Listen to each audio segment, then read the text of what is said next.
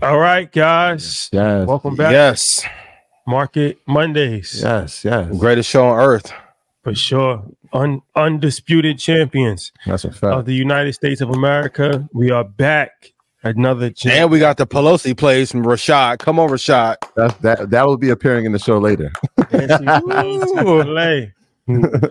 Nvidia call. I'll give you the info shortly. But yeah, first and foremost, thank you guys. Happy Monday for rocking with us. Yes. We back for another week. Bitcoin all-time high.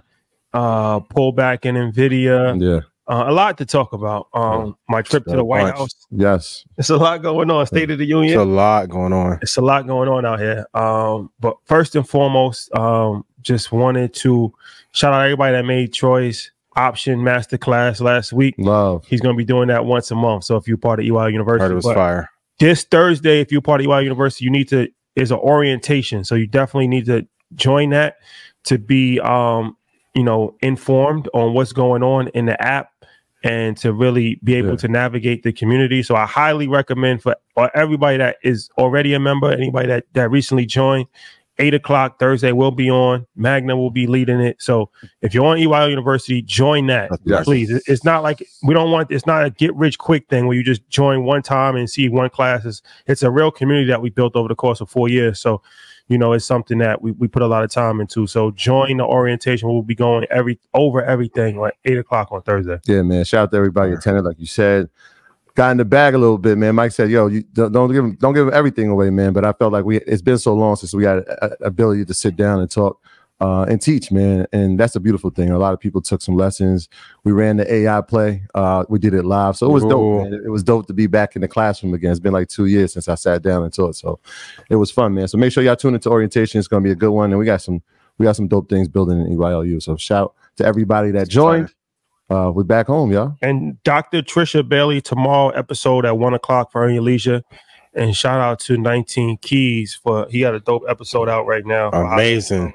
Yes. It's 4 hours long. I spoke to him last night. 4 hours long. It's definitely a marathon. You might have to break it up into different segments if you're watching it, but extremely insightful conversation.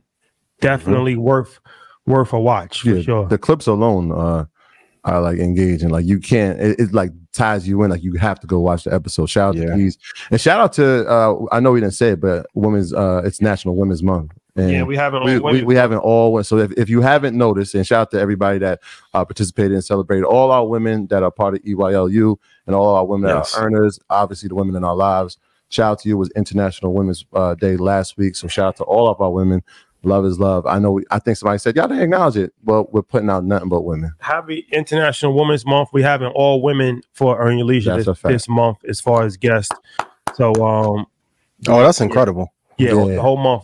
It's just going to be all women guests. So, celebrate that. And also have a blessed Ramadan to anybody that's observing. Yes. Starts tonight or yesterday. Different people start different days. But let's have some peace and stability during this month. That's what's needed. Sure. It's definitely needed. Yes, for sure. And shout out to everybody that's watching Blackout. Shout out to Spiritual Word. Shout out to y'all. Thank you for the repost.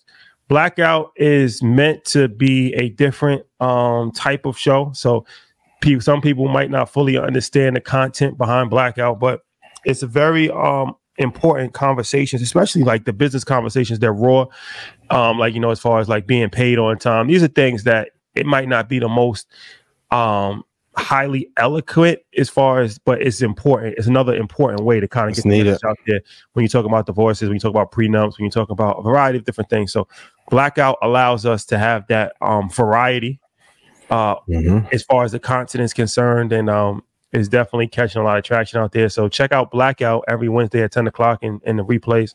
And tell us what you want to hear on Blackout. We'll be doing call-up sessions soon. We'll have more guests.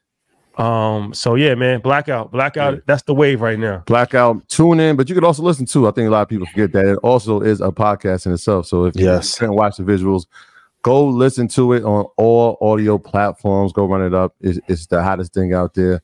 I keep getting calls about it. Like, yo, they having conversations that me we too. want to have, but we can't have. So it's much appreciated, man. So shout out to Black. And I'll say these are the conversations you got to have after you've achieved success. Like climbing up the mountain is one thing, getting back down is another. I said it before. Every angle, as you get successful, people are going to find ways to try and rob you or manipulate or finesse. So these are some honest conversations that need to be had. So I've been having a blast on the show, and we got the internet in a frenzy, and I love it. So tune in every Wednesday. I appreciate y'all, for sure. Yeah, Ian, floor is yours for any announcements. Stock club call would be this Wednesday. If I made you money, please put yes in chat. Kudos to those of you who got it on Bitcoin at 20,000 and 28,000 when I called it. And then go to joinredpanda.com. I will be doing a stock club sale for those of you who missed out on some of these gains. So, and then maybe on Market Mondays we'll do a little special, give you, you know, like Invest Fest kind of deal. Maybe we need to bring that back, Shotty. Troy, what you think? So maybe it's that time, you know. So coming up, stock club call on Wednesday. Thursday, go to EYLU for the orientation. Maybe next options class I can pop in with Pelosi and Shotty. Perhaps that'll be dope. Perhaps, dope. Yeah. You know, mighty EYLU. Hey, I'm bringing the blue jacket back out. Hey, man, I see the red panda jersey too. Right? We got to acknowledge that. That's like the Islanders colors, right? Yeah, trying to do what I can. You know, a little New York legend. Okay, yeah, honorary New York legend. So there you go. There you have it. This shit gonna be good. I got an announcement about InvestFest too, but I'm gonna wait a little bit. Oh my God, I'm excited. Bill, they came here for that. Yeah, sure. So okay, I gotta put my bid in. I want to come in on an elephant or zip line in like Shawn Michaels. Can we now? Or both on a zip liner on an elephant. Yeah. Did we ever talk about your interest last year? The request that you had? No, we didn't. You can tell them. But they just get better and better. I love it. I love it.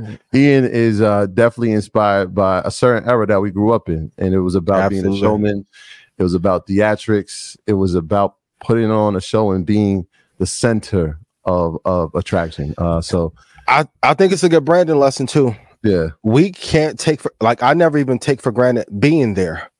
So like the information has to be great. Like I wanted to shout to Carolyn, but I wanted to Q&A mode, trying to get some information out of Kathy. But the 45 minutes or hour that I have, if it's not, yo, Ian killed it, it may be my last time. In athletics, I think in business, people take relationships for granted. And then when the well runs dry, then you get upset. So it's a great lesson, I think, when it's time to perform and show up and show out, to put on a hell of a show and give great information. The zipline play. That's a fact. That's a fact. Disclaimer. Yeah, let's do it. You know how this works. Do your research. And if you were with us, you saw that there's a lot of research that goes into every decision that we make.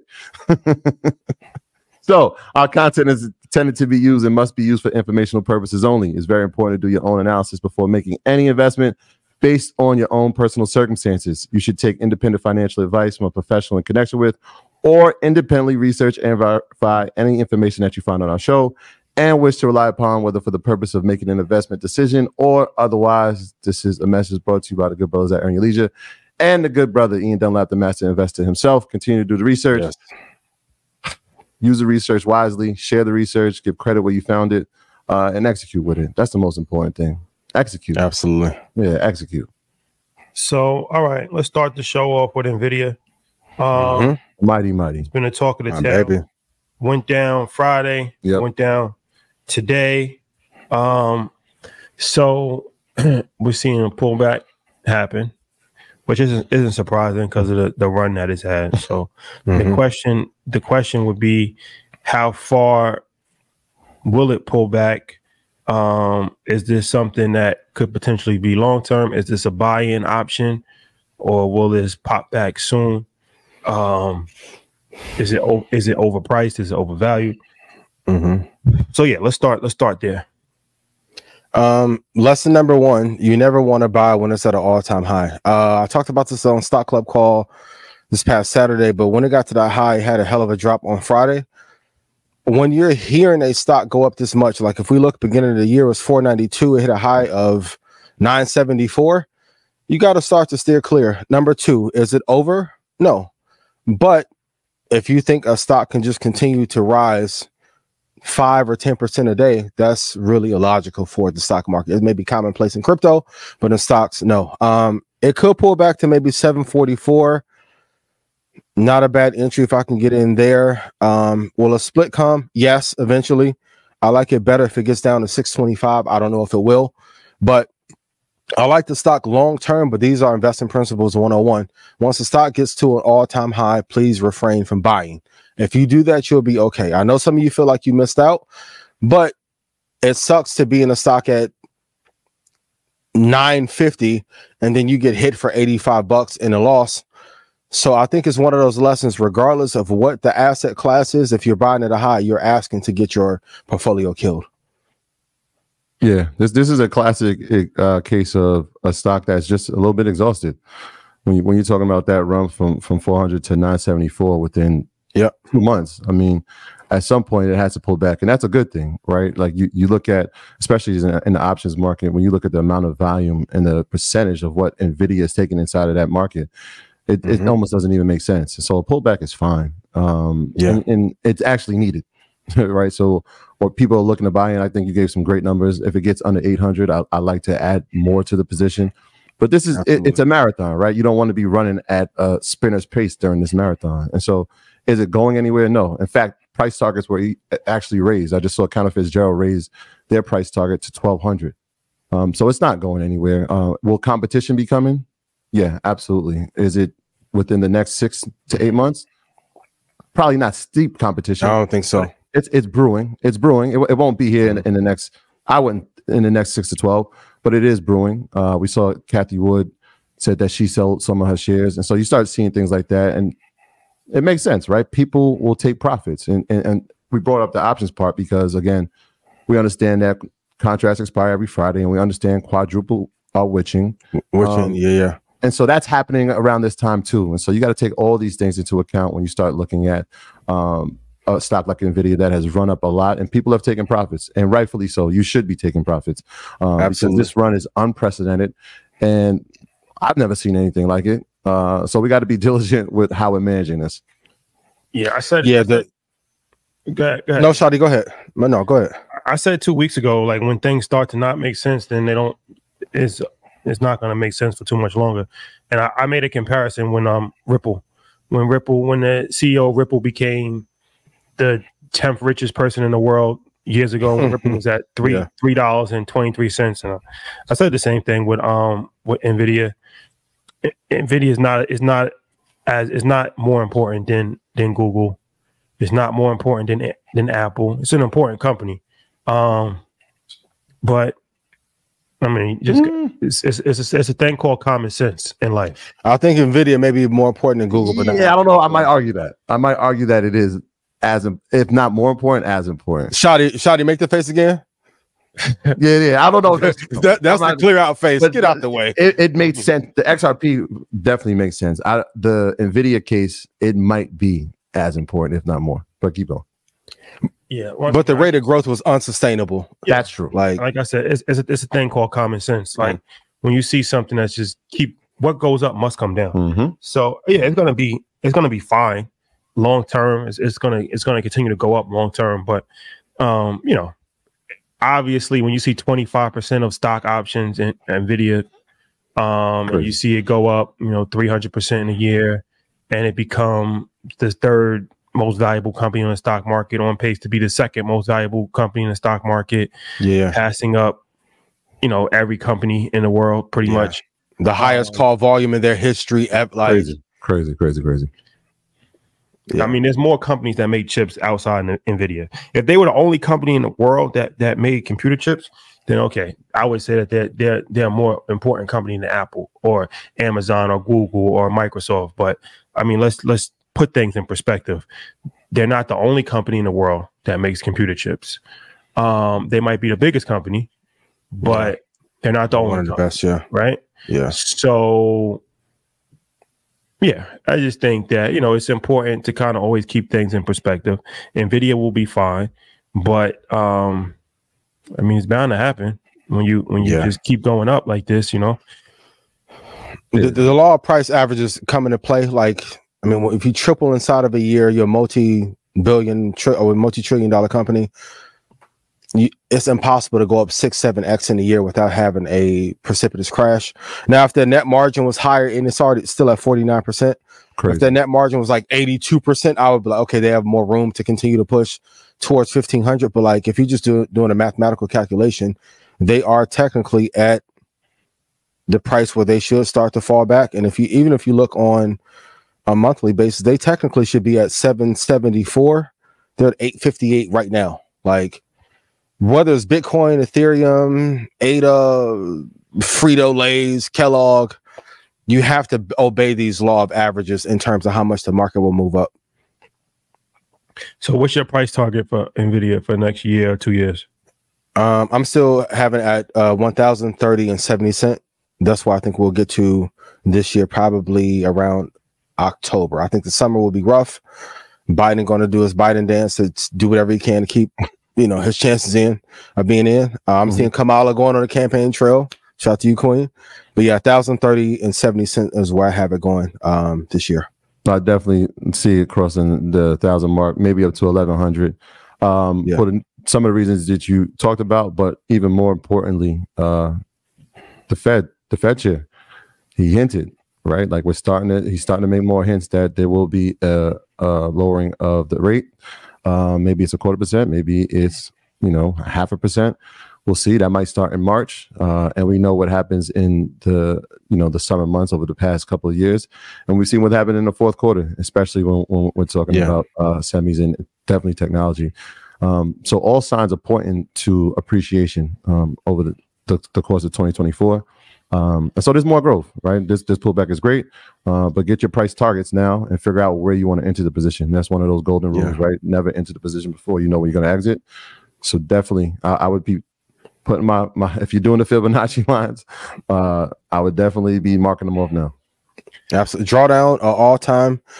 September 22 was negative 59% from the high. January 2019 was 52% from the high. Back in 2010, negative 79% from the high. So I'm not saying that they're going to drop 50% or 70%, but I would, like you said, if you draw out your fibs, historically, knowing how low a stock is going will be in your favor if we do have a dramatic crash. But Biden made that call to the Fed chair. Hey, bro, I need them rates cut. He said, I see it coming. Yeah. And I think they're in a position, right? Especially when we talk about the tension between them and China with not being able to sell certain chips to them, the H100, H200. And knowing that Nvidia, AMD is building a chip that's going to be more cost effective, it gives them opportunity to now look at the landscape and see what competitors are doing and how do they combat it. Because they don't make the most chips, right? TSM does that, but they do lead in GPUs in terms of functionality, efficiency, and high powered. But I just got some information about another type of chip that might be even more functional for the everyday business, and those are LPUs. And so I'm gonna give y'all the knowledge on that. Probably I'm gonna go into that a little bit more, probably a little bit next week. So, and to be completely fair, AMD and TSM fell as well. So the entire sector and Nasdaq got affected by it. It wasn't just them that fell. Yeah, ASML, all of them. Yeah. So any price under 800 is a good buying price for Nvidia. No, I wouldn't say any per se, but I like it at, like, if I wanted like a quick entry, maybe 784, and then if it fell to, if it ever got to 630, I would be elated. We got to take this. It went from 492 and had 1, 2, 3, 4, 5, 6, 7, 8, 9, 10 weeks of upward growth, whatever, going up 2 to 5% or 2 to 10% a week. So these are just laws of averages. You got to wait for it to pull back. If you get in at 800, if you do a 2-year call, you'll be fine. If you hold a stock for 5 years, you'll be fine. But if you can't afford to lose that much, I will wait for the prices that I gave. And then once they get above 1,000, I think they'll split anyway. I was just going to ask you that. At what number do you think a split will take place? You think when they cross and close above 1,000, they have to, because now it's too pricey. Because this is the most important stock in the United States of America right now. 5 to 1, and 6 to 1. Hopefully, that would be ideal. And even Buffett, I don't know if you guys read, but I went through the Warren Buffett's annual letter. He only mentioned Apple one time. So for all of you kept saying Apple's fine, the ecosystem, you have to put out the fire when it's a small grease fire, not when your whole kitchen's in shambles. Like when me and Shadi both was like, yo, Apple hasn't delivered how they should. Buffett barely. That's like when you like got an ex and you don't mention them. You don't even say my ex, but that's kind of just wipe them out the footnotes. Like in all fairness, though, right? He mentioned it once, but what's his largest holding? Yes, but will it change? No, that would be the indicator, right? Like if we start to see that type of sell off, if we start seeing allocations move differently with Berkshire Hathaway, okay, now if it drops 5 or 10%, yeah. Because Charlie was really the driving force, like, and he should have did it maybe 7 years earlier. But I put on Twitter this weekend, like they missed the acquisition of Tesla, but the war between him and Elon was going on, so he wasn't going to buy it. Miss AMD, I think they should have probably got DJI. They haven't announced a crypto or wallet project, haven't pushed aggressively enough into healthcare. Like sometimes you can rest on your laurels, and I think they're still a great company, but the next big thing, it's like the NBA. iPhone is LeBron, but it's driving the revenue. But you need a replacement. No one even wants the iPhone anymore. Wemby's close, but not there. Like they have to find something fast before somebody else takes the guard. So, yeah, let me make this announcement about InvestFest. Yes, please. InvestFest, yeah, the mighty is something that traditionally for the last 3 years has been in Atlanta, Georgia.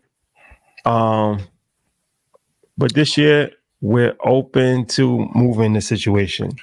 So what we're going to do is... free agents. We got some options. I appreciate what you have, play. So you lose appreciate us. The appreciation play.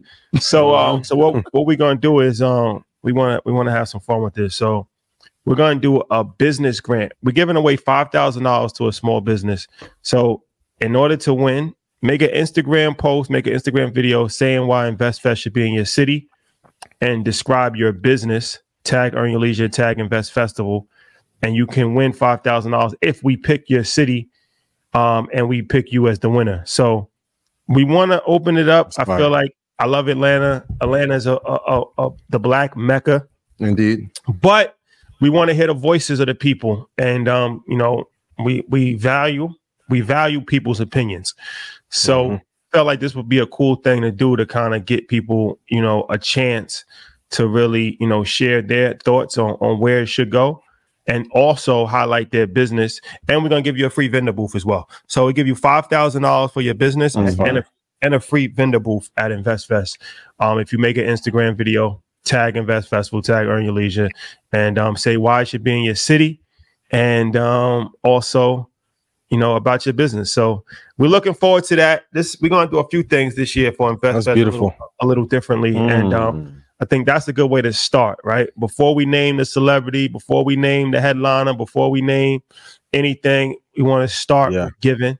And I'm interested to see what cities would be representing. What city do you think it should be in here? Who is that on the is that Houston on the line? FaceTime. FaceTime. Shout out to Houston. But I think Bun and them in another room rehearsing right now. Hey, may not be a bad look.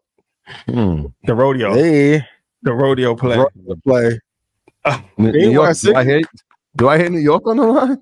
The back home boys? New York would be a vibe, yo.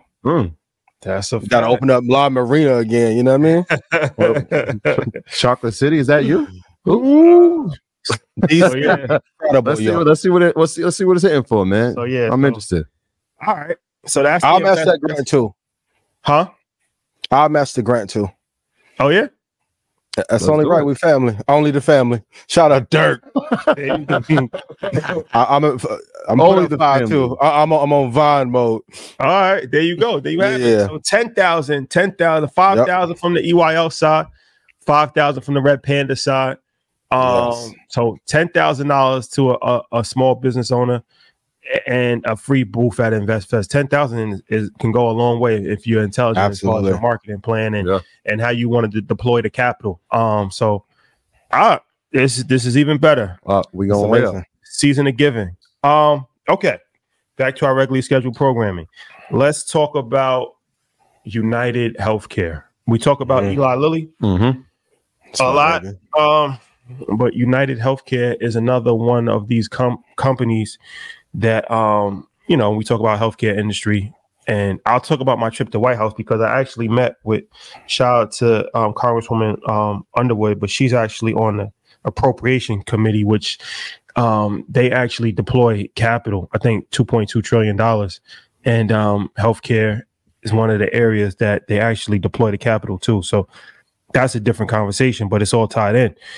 All right. So what's your thoughts on United Healthcare? For the long term, I like the stock. They are definitely having some issues, I think, in terms of security. They've had a hell of a run from 2013. 2013, they were $58. They're currently at $4.89. Maybe we can talk about it next week and maybe a little bit on blackout. But I think the United States of America, one of the biggest threats that is facing our country is that the cybersecurity is not up to par, or companies are waiting too long before they look to fix it. They had a hell of a drop on the 27th to the 28th, which was I think $15 drop. So long term, I do like it, but I think this is a signaling that the market is getting ready to pull back. I do like it at maybe 447, or if it gets to 464 long term, but I think there's some issues that need to be fixed. I think they're a lot more stable than people believe because they are in that healthcare space, but there are a lot of improvements that I think that needs to be made on the technology side, the cybersecurity side, and the innovation side if they want to like reign supreme. Where would you put them, right? If we're talking about Lilly, we always talk about, if we talk about Merck, we talk about Novo, we talk about Thermo Fisher in the past. Where would you put them inside of that? If they're the big three, they're definitely Chris Bosh. Shout out to Bosh. Shout out to Bosh. Shout out to Bosh. Yeah. Okay. Well, that's Hall of Fame status. Yeah. But very, very good company. Definitely have some weaknesses that they need to fix. If I look at the business, gross margin 24%, net margin 6%. Not favorable. Everyone put in chat, net margin matters a hell of a lot. Atlanta, if you lose InvestFest, net margin matters a lot. Quick gouging. But 440,000 employees, great business. I think they can probably price-wise get to 621 in maybe 2 or 3 years. But I think across the board, what we're seeing in Nvidia, AMD, TSM, ASML, America needs to get out of the Web 2.0 era, and we need to go to an automation and super innovative version of all businesses in the country to bring up the GDP, while every 110 days we owe another $1 trillion. So we need companies to make more money, but we need to innovate a lot faster and have better margins. Yeah.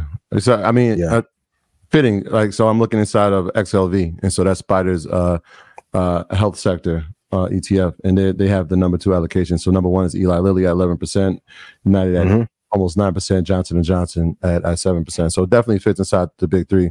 I was interested. I was reading the Wall Street Journal, and it was talking about during presidential election years about sectors that usually perform well. Obviously, we know technology because that's been doing well for the past home run. Months, been home runs, but consumer discretionary and healthcare, and so having exposure inside of that sector seems to be a good thing. I actually was doing it in the 2024 the journal, the almanac, and I was reading it. It was there as well. So healthcare seems to be something that we should be looking at. Definitely, it should be on our watch list. We talked about the top 2 inside there, but a sector that we should look at to perform well in these type of environments. I mean, especially if you keep eating Kellogg's all day and all night for dinner, you're gonna get sick and have to go to the doctor. United Healthcare is definitely gonna benefit from that. So the yield could be a lot better. Like I said, the net margin thing, operating margin is 8.71%. They haven't had a bad drawdown since 2009, so they're safe there. I think they just need a lot more innovation. Some of these older companies that have been around forever, we're entering a new age where the consumer is smarter, more fickle. The competitive edges are going away, and I think we're having to find ways to innovate. So get your tickets to InvestFest in a new city. Come get your $10,000 grant, and then United Healthcare start to innovate before you end up like Cisco or somebody. So we will be talking about Bitcoin shortly. Hit an all-time high today. Hit the like button. 72. And share. We will be talking about crypto shortly. But first, there's a concerning situation recently that a lot of people on Instagram have been posting. I saw Shaka Bars actually posted it. My dog. Yeah. Actually, there's actually a video. Where in the world is Shaka? Mike, can we play let's cue the video. Ever wonder what a $1 million house looks? Don't care. Jeff Bezos sold $8.5 billion in Amazon shares in the last 2 weeks. Amy Dimon sells $125 million of JP Morgan stock. This is the first time he ever sold since 2006. Honestly, guys, something's cooking, especially with the stock market at all-time highs. Mark Zuckerberg sold $428 million of Meta, aka Facebook stock, in just 2 months. And you have politicians dumping stocks like Apple, Microsoft, and Google. I'm telling you guys, something fishy is going on. All right. So peace to Shaka Bars. Yes. Strength and guidance. Yes. And shout out to the guy that made the video. I don't know his name, but it's pretty entertaining. Starts out with the real estate agent. That was an interesting segue to talk about stocks. But yeah, Jeff attention getting for sure. Jeff Bezos selling stocks, Mark Zuckerberg selling stocks. Long story short, all these high executives are selling their stocks, and Jamie Dimon selling stocks. So, you know, word on the street is that this is the sign that the stock market crash is coming. Maybe Robert Kiyosaki was right after all. Shout out to him. So, yeah, this is what the people on social media are saying, and it's picking up momentum. So, what's the thoughts on a lot of the stocks being sold during this time? At first, I wasn't concerned, but then when the Vanguard CEO stepped down, and I know he had been there for some time, but that concerned me. Do I think the entire market is going to crash? No, the market is permanently rigged to stay up.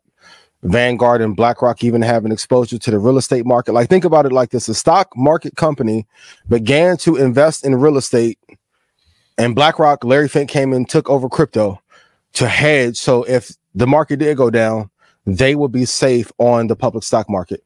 But when Zuckerberg got to selling shares and Bezos began selling shares at scale and the Vanguard CEO stepped down, I'm like, something is coming. I don't know what it is yet.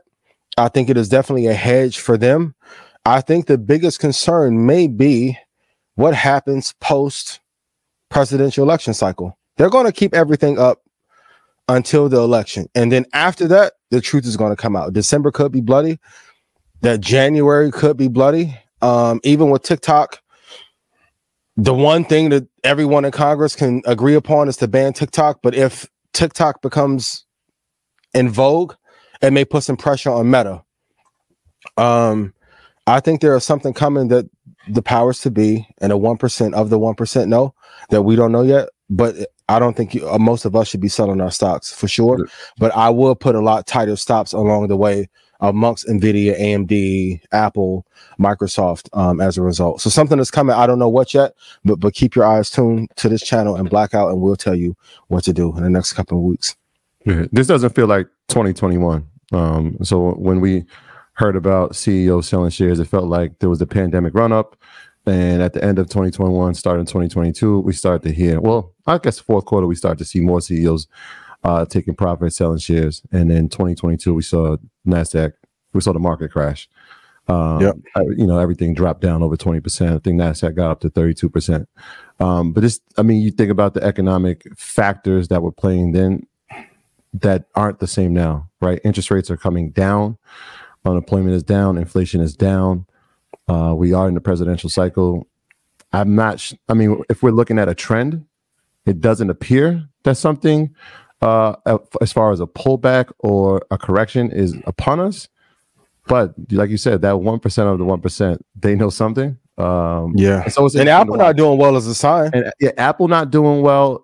I mean, that's a reversal, right? Because I mean, we got so accustomed to when Apple performs, the market performs. And now, like we said last week, that when Nvidia performs, the market performs. And so when we see Nvidia pull back, we saw obviously the market pull back.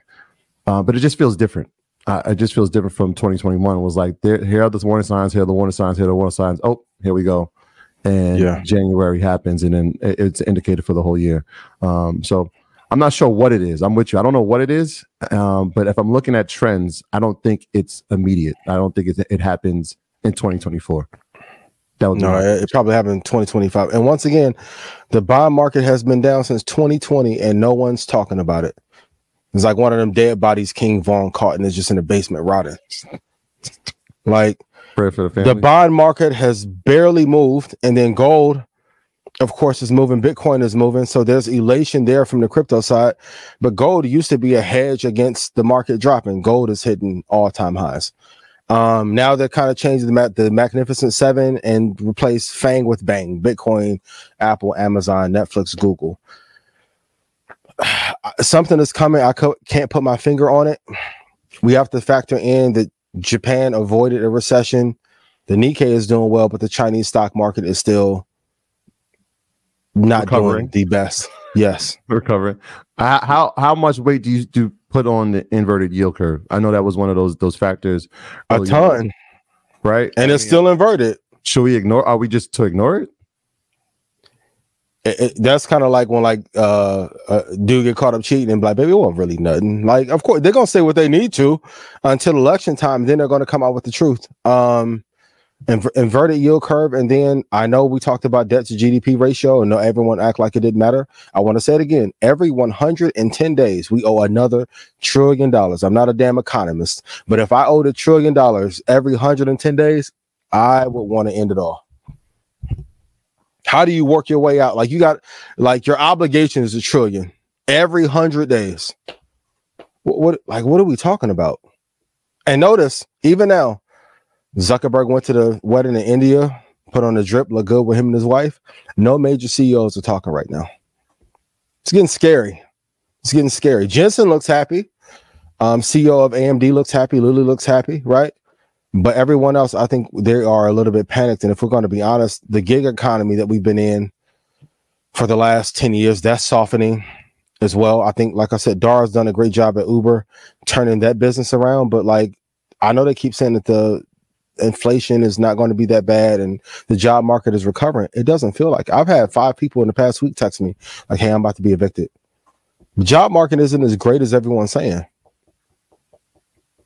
And then if we look at the diversity and inclusion, the numbers came out. They only gave $23 million to Black startups last year. So this year it'll probably be $8 million. Like, we're in a real crisis, real time. Like, this is why this show is so important. Check out the episode that you guys have tomorrow. Like, that's why all those episodes are so important. Shout out to the queen that does venture capital. Amazing episode, like how she told her story to navigate, that jungle. That's another area that we have to crack to be able to fund our own projects that we love with people that look like us. But there is a real crisis going on when, like, if you look at a staple company like Macy's has not done well since 2016. Retail is damn near dead. Most fast food is dead. Kellogg's floundering. Without crypto, I'll say it again, I don't think the banks would be doing that well. They don't want to talk about New York Community Bank falling apart. JP's doing well. Shout out to y'all boosting Ethereum up. But most of the banks are not doing, like, if you look at Bank of America, they are at 35.17 off that low of $26. But they've been in the range forever. Like, their last high was in 2006. Moynihan's a great CEO, but an entire sector of banking is floundering. Retail is floundering. Fast food is floundering. Education is worse than it has been the last 15 years. We got to have the conversation. Is the traditional MBA worthless or dead or dying? Like, major pillars of our society are going to the wayside. And everyone's like, no, it's fine. We got 7 stocks holding everything up. Yeah. Well, some retail, right? Because we'll talk about Costco later, but there are some sectors in retail that are performing. If you look at Costco, if you look at Target, if you look at Walmart, right? These, if you look over the past 3 months, they've had a nice rebound. Or the last 6 months, they've had a nice rebound. So yeah, you're starting to see some areas, or I guess those would be the cream rising to the top, right? Like, you're starting to see specific companies inside of a sector that are performing well. So all hope is not dead. Well, I'll say this. I mean, the golden rule in life is buy low, sell high. So we're at all-time highs. A presidential election is coming. It's going to be a very contentious election. So from just a common sense standpoint, if you're a CEO and you make billions of dollars, why would you not want to sell and liquidate? Big facts. But you could always buy back. Buy the dip. So yeah, stocks will, it's not like they're going to just keep going up forever. Stock market's overinflated. Big facts. Relative to the economy. So I mean, it's just common sense. If I was in a situation where I had $30 billion that I made from stocks, yeah, why not? Fuck buy the dip. I'm a dip out. Sell. So Like, so yeah, I mean, I think, but like I said, that's important for people to understand. Like, you know, I don't think it's so much of a conspiracy theory or anything like that. I think that it's a common sense play. They're seeing the global economy, they're seeing the US economy, and they're seeing the stock market, and they're saying, okay, this is probably a good time to exit stage left. Let's at the very least wait it out, see what can happen, and deploy our capital into other places, sit on the sideline. Cash is always king. Yeah. And you know, we can always get back in later, because even if it continues to go up, it's going to come back. It's going to come down. It's going to come back down at some point. So it's like, all right, well, this is an opportunity to wait it out. So take profit. When you see people taking money out, that's because they think it's going to go down. You don't take money out if you think it's going to continue to go up. That's just common. Absolutely, it's common sense. And then the GDP is only supposed to increase 2.4%. Going back to that net margin thing, while India is on fire. And I do want to say, this is actually just a point on that. There was a great story in New York Times about, and this is interesting to me, when you said India, I hadn't even thought of it, but when they looked at the options market globally, the largest percent of option trades have come from India. I think it's like almost 70% of option trades, which is I wouldn't even have thought of that, which is crazy. Oh, like America's like deadbeat dad. Like, we give all of our money and best resources to other countries, and we built up China. Then they teamed up against us because they don't believe in democracy, and neither do we, because we're technically a republic.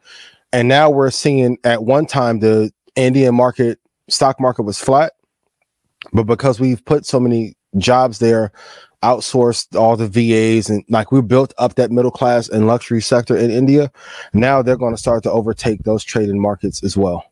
That's why you've seen Apple pushing the best potential growth for iOS is going to come from India. Like, 10 or 15 years really depends on if they can penetrate that market and make a phone affordable enough for people there to use that at scale over Android. It's becoming true. The new innovation is not a new product; it's a new territory. I will say this. So if you don't know, I was in Capitol Hill last Thursday for the State of the Union address. I want to start the conversation with this. This is my conspiracy theory bag, and I can't say too much. I can't say too much, but I will say this. I was extremely confident that Donald Trump was going to become president prior to my visit to Washington. And I think a lot of CEOs, at least months ago, had priced in. The stock market had already priced in a Donald Trump victory. This is just my personal opinion, ladies and gentlemen. I received some information that changed my mind.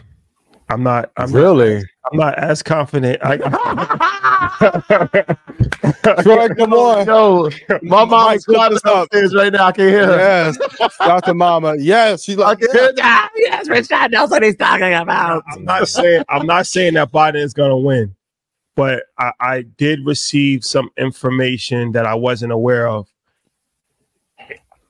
It's gonna be a tight race. Let's just say that. So I think, like I said, this is just my personal opinion. I think that from a market standpoint, if you have uncertainty, markets don't like uncertainty; they like certainty. No, You know Donald Trump is going to win. Okay, at least we can price that in, and we kind of know. Okay, if you know Biden is going to win, if you don't really know who's going to win, that would add uncertainty to the market. Anytime there's uncertainty in the market, then the stock market drops. That's kind of like an easy way to understand things. And I think if Biden does win a second term, then that could potentially have even more uncertainty, given his health issues, different things of that cabinet nature. issues. It cloudies the water a little bit. So that may be part of the reason for selling as well, leading up to the election. But yeah, it was an interesting trip to Capitol Hill. I definitely would like to thank Representative Lauren Underwood for inviting me as her guest. And I got to meet with the Congressional Black Caucus. I got to meet with the head of the Democratic Committee. I got to, had an introduction to Nancy Pelosi and AOC and Representative Omar and Maxine Waters and a bunch of other people. For those that's asking why I did not meet with any Republicans, this is an interesting situation. So, Earn Your Leisure, we've been around for 5 years. We've had multiple politicians that have actually reached out to us. We've never reached out to a politician, but we accept invitations from anybody. In the course of 5 years, how many Republicans do you think has ever reached out to us? Settle. 0. So I would love to speak to Republicans. I would love to interview Donald Trump. I would love to have a inside conversation with the Republican Party. They just haven't reached out. So if they reach out, then we'll take it for sure. But until then, we're gonna entertain the conversations that are on our plate. So for anybody that's wondering, but I'm still a registered independent. I don't support any political party, but I do take invitations for people that invite me different places. And the invitation came from the Democratic Party. So I mean, that's the answer for that, because I already know that's gonna you wearing a MAGA hat if Trump give the interview, if that's his caveat? No, I can't wear the MAGA hat. But I will. We'll be interested. Yeah, for sure. Definitely saw one. For sure. But so briefly, I just want to talk about the State of the Union because yes, please. It ties into the stock market. It's one of these things that Washington is a very interesting place and it's very important. And meeting with Representative Underwood, and she's on the chair of the Appropriations Committee. So she was explaining the Appropriations Committee to me. So in Congress, there's multiple different committees. These committees are 20, 30 people. They're extremely powerful.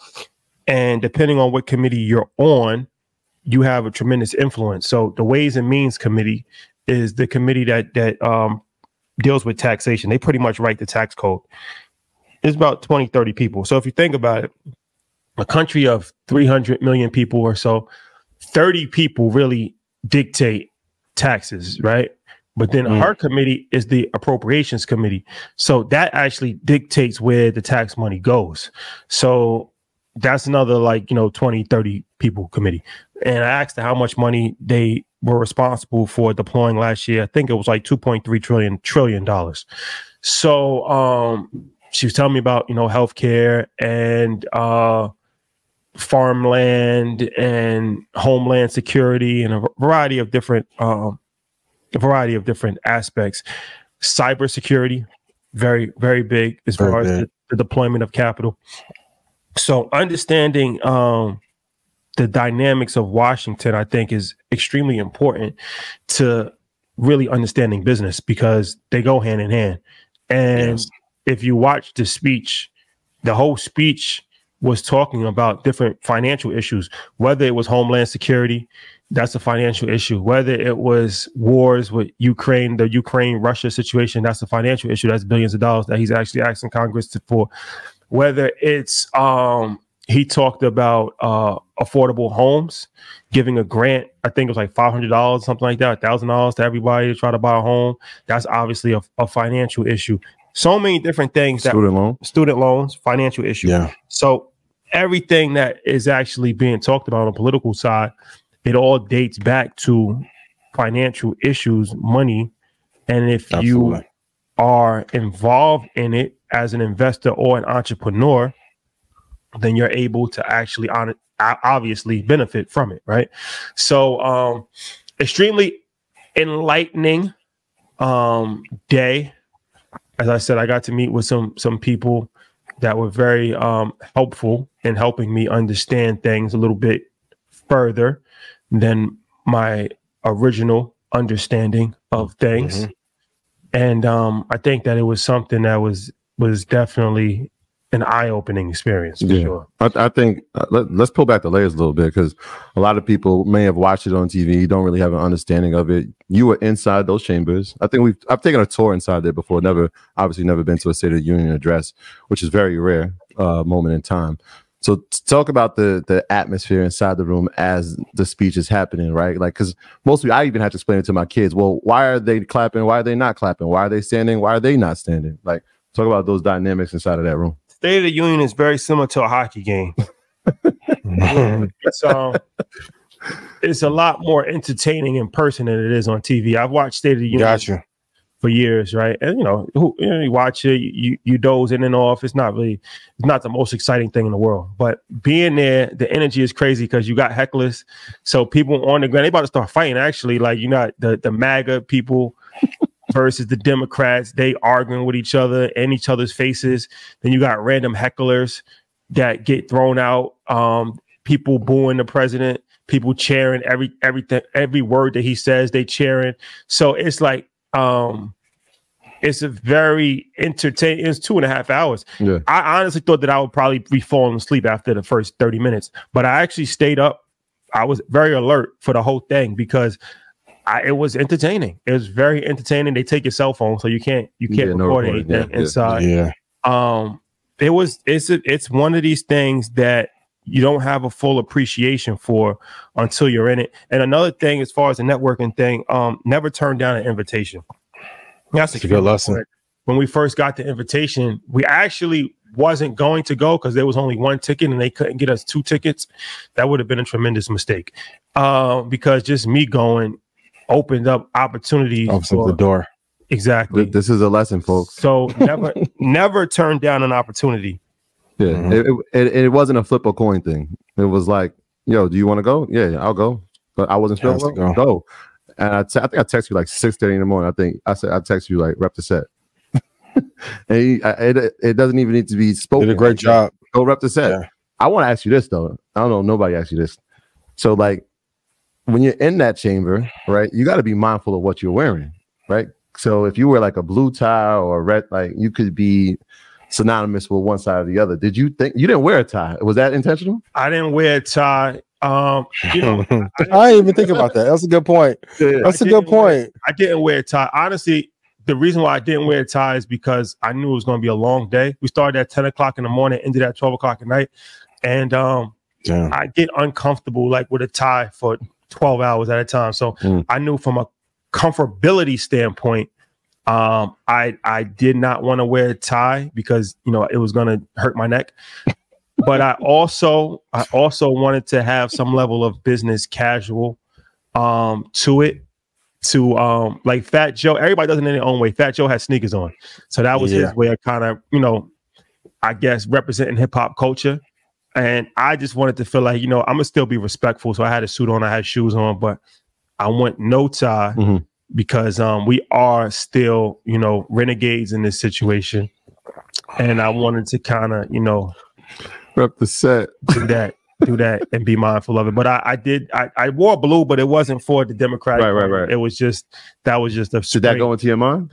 It did not go into my mind. But when I saw Fat Joe's tie, I saw a red tie. So coming off the shoes, I was like, you wear a red tie. It's synonymous with the Republican Party. Yeah. But I will tell you this. Shout out to Fat Joe. He's somebody that should be studied because absolutely. But there's a thing called. So I have a if you've been to Market Mondays, Market Mondays World Tour. I did it in 2 cities. I think I did it in Canada and I did it in maybe Chicago, LA. Maybe Chicago, maybe LA, where I did a 7-part series on how to network. People think like when you look at us and we've been able to go to Davos and the State of the Union and the Vice President's house and the Grammys and the Super Bowl and the NBA All-Star game and a lot of times what I realized is that people just think it happens by luck. But there's a reason why you see the same people. Like there's a reason why Fat Joe's everywhere, and he's the only one, right? So it's actually a set formula, at least my set formula. I've actually taken time. I was going to write an ebook. I put together 7 principles on how to effectively network. Then I expanded it to 10. I put together like a 10 commandments of sorts that I've learned from the time when I actually first started as a financial advisor 16 years ago to now. Everything that I learned over the course of that 16 years, which is not random and it's not an accident. It's actually a scientific formula that if you follow, you probably have a very good chance of becoming a millionaire if you follow it. What are 3 of the tips I gotta ask for the audience? 3 of the tips. 3 of the tips are. Let me look at my notes. Do your research before. Know who you want to meet before you actually get to the point, right? That's a great point. That's a great point. Even when I was a financial advisor, how to position a referral. So a lot of times people go about the referral situation. They think, I'm going to ask Ian. Ian's my client. Ian, can you give me 3 people that you know? That's the lazy way for a referral. You should already know who you want to be introduced to. How do you do that? And in those days, it was going through LinkedIn. That's how I was taught. Like you go through somebody's LinkedIn page and then you see Ian is connected with the head of Coca-Cola North America, right? Now I can position the ask a little bit better. So I can say, okay, hey, I see you follow John Smith, who's the CEO of Coca-Cola North America. Do you know him? And yeah, you know, it's my kid's godfather. Oh yeah. Do you think that he would be a beneficial person for me to reach out to? Yeah, I can ask. Okay. So here's how I will follow up with that. So when you say, yeah, I can ask, that's not good enough because you're probably not going to ask, right? It's like life is going to happen. So I'll say, okay, do you mind reaching out to him? And then you say, yeah. You say, okay, well, if you reach out to him, this is how I will want. I want you to say it. Yep. Happens all the time. Even for us, right? People introduce us, they be like, yeah, this is Rashad from Earn Your Leisure podcast. And I'm like, I would actually prefer if you say that we own a media company, da da da da. So even back then, it was like they would introduce me as somebody that sold life insurance. I knew that would already be a turnoff to people. So I would say, can you introduce me as your financial advisor who helps you with life insurance, financial planning, budgeting, and college savings? Right? Yeah. You got to position the ask correctly.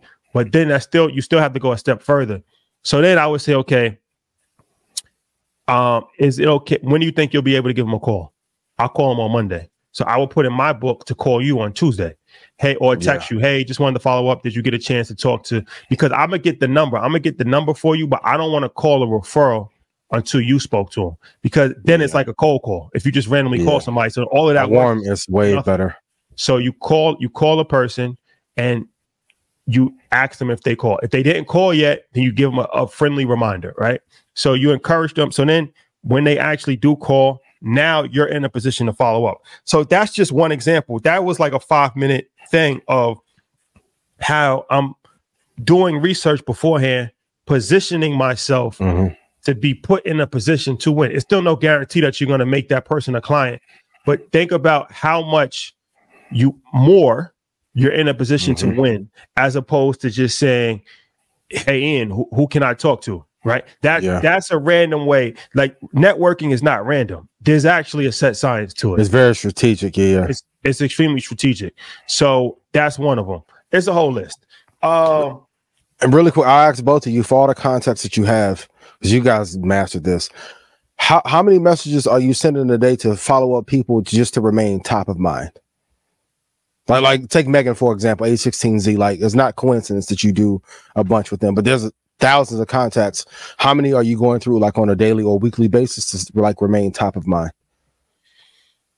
So for me, it's not so much a set at this point. It's not so much a set of like the top of mind thing. I do use social media a lot to kind of stay involved in what some people have going on, and I'll send them messages.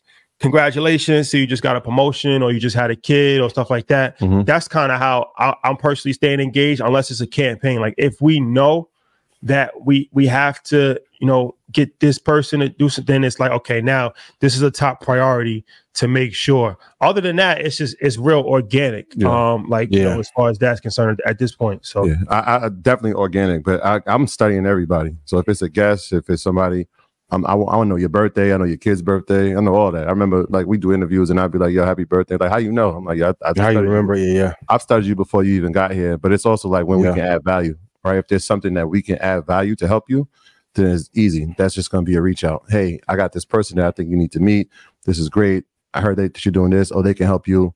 And then sometimes it's just that if I haven't heard from somebody in a while, I'll just go through my contacts, just tap. How you doing? How's everything going? You good? Yo, I love what you're doing. Congratulations on everything. Congratulations on everything you do. And it could be anything. Look, yo, I saw you. Shout out to you know, we got people in our neighborhood that are starting businesses and stuff. Yo, I know you. I saw that podcast you started. I've been watching it.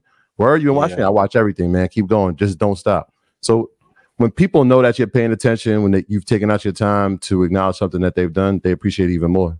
And so that's just become natural. So social media helps with that because people always want to tell about what they're doing. And so just a quick congratulations. Keep going. Don't stop. Love what you're doing. It goes a long way. For sure. So I don't have time to go through the whole thing, but you know what I am doing, Ian? I was going to write a book. I was toying with the idea of writing an ebook. About this. I still might, because it's beneficial, and I think it's something. I think it's something that people can actually really like learn from. But in the meantime, I'm teaching a master class. Keyword masterclass. Keyword. Tom Petty. Yeah, zoom in. Yeah, I'm putting my glasses on. Wait, you got a master class going on? This Saturday, 12 o'clock. Yeah. EYL University. I'll be teaching my 10-step masterclass on how to network to become a millionaire. It's a change. And this is, you know, I'm listening to this story because this is not fiction. This is all fact. These are living testimonies. Like, I was the person. I remember when you was like, yo, introduce, like, I want to know 3 people that we don't know together. And it was like, oh, your principal. Let's target her. Go ask her on Monday. Did you ask her on Monday? Well, these all like these things really happen. And I'm the person that actually did those things. These are all trial and error. That's a fact. I had to fine tune. Like I said, it's taken 16 years, but this is in theory. This is actually real practice. So I'm going to be doing an EYL University masterclass 10-step program on how to network to become a millionaire. Yeah, millionaire. I love Saturday. it. There's no coincidence. What time Saturday? 12 p.m. Eastern Standard Time. 12 p.m. Eastern. If you're an earner, sign up. I don't want them to see my eyes right now, yo. join EYL University. Okay. But once again, well played. Thank you to Representative Lauren Underwood. I really appreciate you. And her whole staff. I really do appreciate that so much. I saw you met some of our alumni too. Market Mondays alumni. Jamal Bowman was there. Jamal Bowman. Yeah, shout out to Jamal. Shout out to Congressman Jamal Bowman. Really quick, in the masterclass, will you be able to show like a screenshot of an email or a text that you send so people can use it as a template? I think it'll be a great value add. Yeah, for sure. Can you remember that? Got you. Tell me to do that. I'll put together a slide. Yeah. I'm glad you said that though, Ian, because I did have a template. It's cool. Even, you know what I used to have? I used to have letters too. I used to have thank you letters. So my referral process, they help a lot. Crazy. I used to send letters to referrals. It was a whole thing. So yeah, man, it was like going to boot camp, man. You learn a lot during those times. I was there, man. Absolutely. I was there. That's a fact. Hit the like button. Yes, please. So we're going into the prime time hour. Bitcoin last week, it hit an all-time high when we was on air, I think 68,000. Today it cracked over 72,000. So 73.5. Bitcoin's going crazy. And also, as a result of Bitcoin going crazy, of course, the whole space is going crazy. But Coinbase, for full disclosure, I've been an investor in Coinbase stock for a couple of years now. And bad decision where I actually bought it at a high.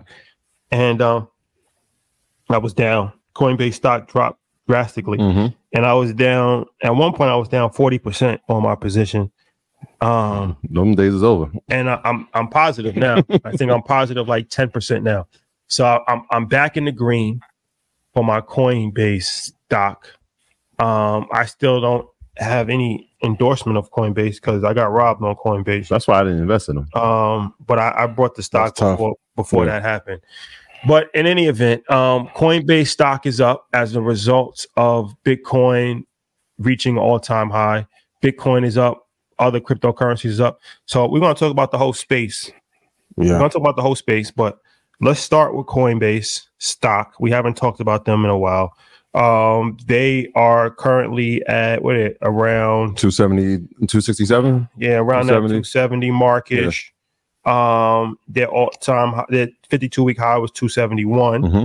So okay, Coinbase, a company that showed a lot of promise. It debuted at 342. Still hasn't gotten back to those numbers. That price is too high. Yeah. It debuted at 342 and then dropped all the way to $33. Legendary. It dropped from $342 to $33. Yeah. And Kathy Wood was the one that she brought a lot of at a high. And then but now it's rebounded. It's headed back up to 300. So what's the deal with Coinbase stock? Let's go look at so gross margins 85%, net margin 3.24%.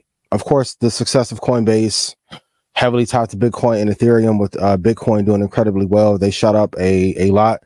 Also, Michael Saylor's MicroStrategy shot up a lot. So like we're seeing Bitcoin drag up other companies that were not doing well before.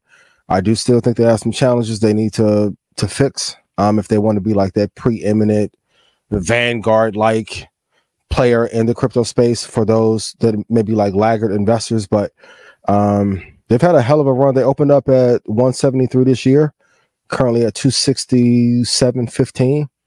Been a great run. Brian's had a bunch of battles that he's overcome. Kudos to him. Still not one of my favorites. It's not in my top 50, but I'm glad you are back in the positive. My God, thank you. But this is a way to invest. Like Coinbase, IBIT, they are other ways to GBTC is another way to invest through proxy into Bitcoin. And that GBTC went from 38.05 to 64. So if you want exposure and you don't want to pay 73,000, 72,000 a coin, you can get Coinbase, MicroStrategy, or GBTC, and to get exposure to the market that way. Should I sell my Coinbase now that I'm positive, or should I ride it up?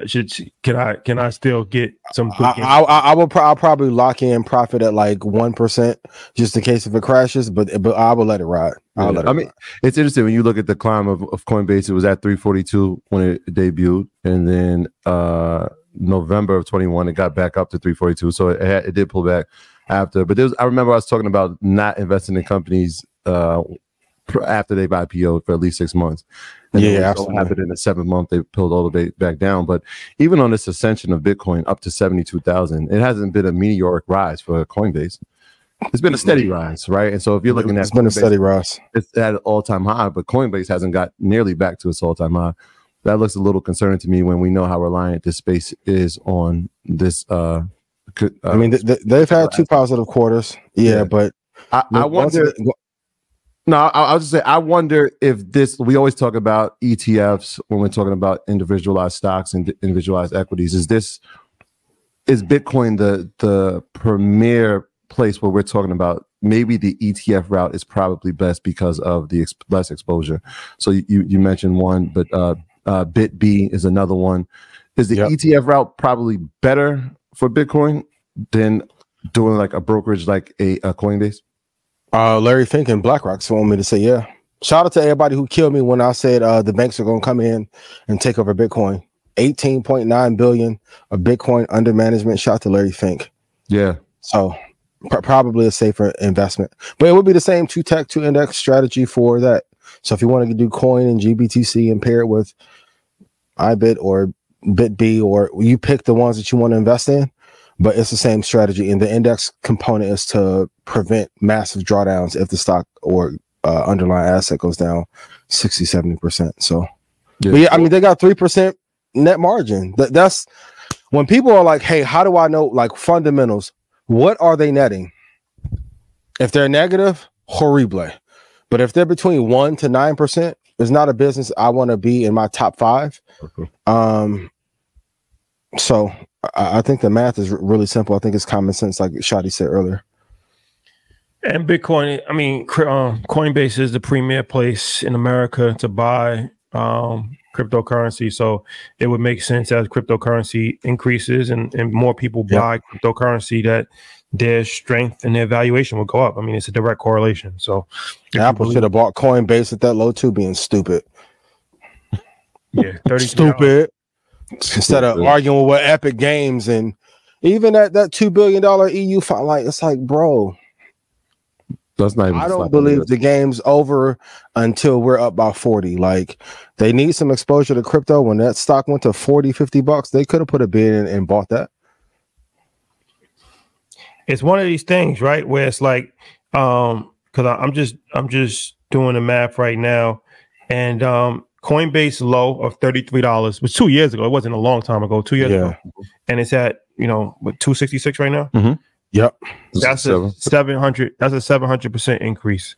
It's one of these things, right? Where you how do you know when is a good time to buy it? Listen to Market Mondays. Yeah, for sure. That's important. Because if you would have bought Coinbase then, I mean, the stock alone, let alone an option, or like that'd have been out of this world. You're out of here. And for those in the comments saying that I didn't like Coinbase, I called Nvidia, AMD, Bitcoin at 28,000, Bitcoin at 20. Come on now, let's not do this. I'm in a good space. I love y'all. But well, speaking about Bitcoin, it's at 72,000 now. So 72.5. Yeah. We have to talk about Bitcoin again. I know we talked about it last week, but let's talk about love it. Bitcoin. Keep buying Bitcoin. Dollar cost average. Same rule as Nvidia. If you believe in it, still, I don't care what it is. Don't buy the high.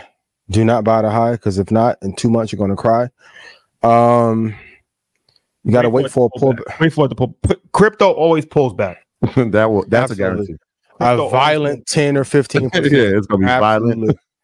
Yeah. So if it gets maybe to 59,000 or 65,000, if this is your first time, you can look there, but a pullback is going to happen for sure. The pullbacks probably won't be as violent as it gets bigger and bigger, because more institutions own it, and there's just more volume. So like, it won't probably drop 75% like it used to. No. But crypto, historically, if you follow crypto, one thing is for certain: it always has pullbacks, drastic pullbacks. Yep, it has pullbacks. This has happened since the beginning of it. It's one of these things. It's like a hurricane hitting, a region that always gets hit by hurricanes. It's not a matter of when. It's not a matter of if. It's a matter of when. So I know a lot of people are impatient, and you're going to get killed being impatient. Yeah, you have to wait for a pullback, especially if you're going to do a lump sum buying. If you're doing dollar cost averaging, then that's different. But for a lump sum buying, you have to wait for a pullback. But like I said, the good thing is that if history is any indicator of the future, we will have a pullback, a pretty sizable pullback. Do we think it happens before the halving event? So the halving event is scheduled for April 20th. They're trying to track the chain to see exactly when it happened. So April 20th of 2024, that's this year, 43 days away. Do you think it runs up until the halving and then we see the pullback? What are your thoughts? Yeah, I think so. Because I'm looking at the data now. The average monthly pullback of Bitcoin is like 28%. I think it'll run up until then it'll have a pullback, and then of course more excitement will be into it, more people will start to buy in. So there's always going to be a steep pullback, but I think it'll run up until for sure the halving event. Yeah, and then that'll start again the 4-year cycle of Bitcoin, which we've talked about plenty of times. This is year 4, which we said is, if we look at the 4-year cycles of Bitcoin since its inception, that 4th year is usually the most prominent one in terms of how far it climbs. And so we're in that now. Obviously, we've hit all-time high. It's pretty accurate, right? It's hit its all-time high in the 4th year of the cycle, and then we'll start another one. So yeah. Good to know. And for everyone who says we haven't talked about crypto before or Bitcoin, I don't know what rock you just climbed from under, but it's not true. I love you. I appreciate you. Invest in the market. Then you won't have to make crazy comments on Twitter and review videos that pay you $43. Text me, I'll give you the $50. So shit is crazy, yo. The $2 CPM play. So man, we talk about Bitcoin a lot, but what's some altcoins? What's 5 altcoins that people can invest in? Altcoin is an alternative coin, pretty much any cryptocurrency, not Bitcoin, not named Bitcoin. So what is some other alternative cryptocurrencies that people can put on their watch list? This first time I want to turn it back to the audience and say, for my crypto experts in the audience, what do you think are 5? I don't know. I'm not an altcoin expert, but let me see what my baby Doge doing. Let me see. I think we start with Ethereum, right? Like number 1. If we're obviously, is Ethereum an alt? Well, it's anything not Bitcoin, right? And so if we have to start with number 1 on the list, we can go Ethereum, and then we can talk about the rest, right? Because it's been number 2 for however long. It has most of the coins are built off of its network. But you do have a few others that are trying to combat it, and I'll give a couple after you do. But I think Solana and XRP, of course, Solana, exactly, XRP, exactly, yeah. So then we got ADA. XRP would probably be in that list as well. Solana, and even I don't know, we'll see. But Binance Coin, I mean, these are in the top 4. They've been there for the past 5 years, and from the standpoint of why we said Coinbase is important, would be equally the reason why Binance Coin is important, because Binance is the number 1 global platform that trades cryptocurrency, including Bitcoin and all these other altcoins. And there's transaction fees that come with trading. So if they have the platform and they're number 1, I mean, it's kind of a win-win business for them. So I would put them in there. And then that's like 3. I'll throw 2 wild Solana, you said, which would be a 4.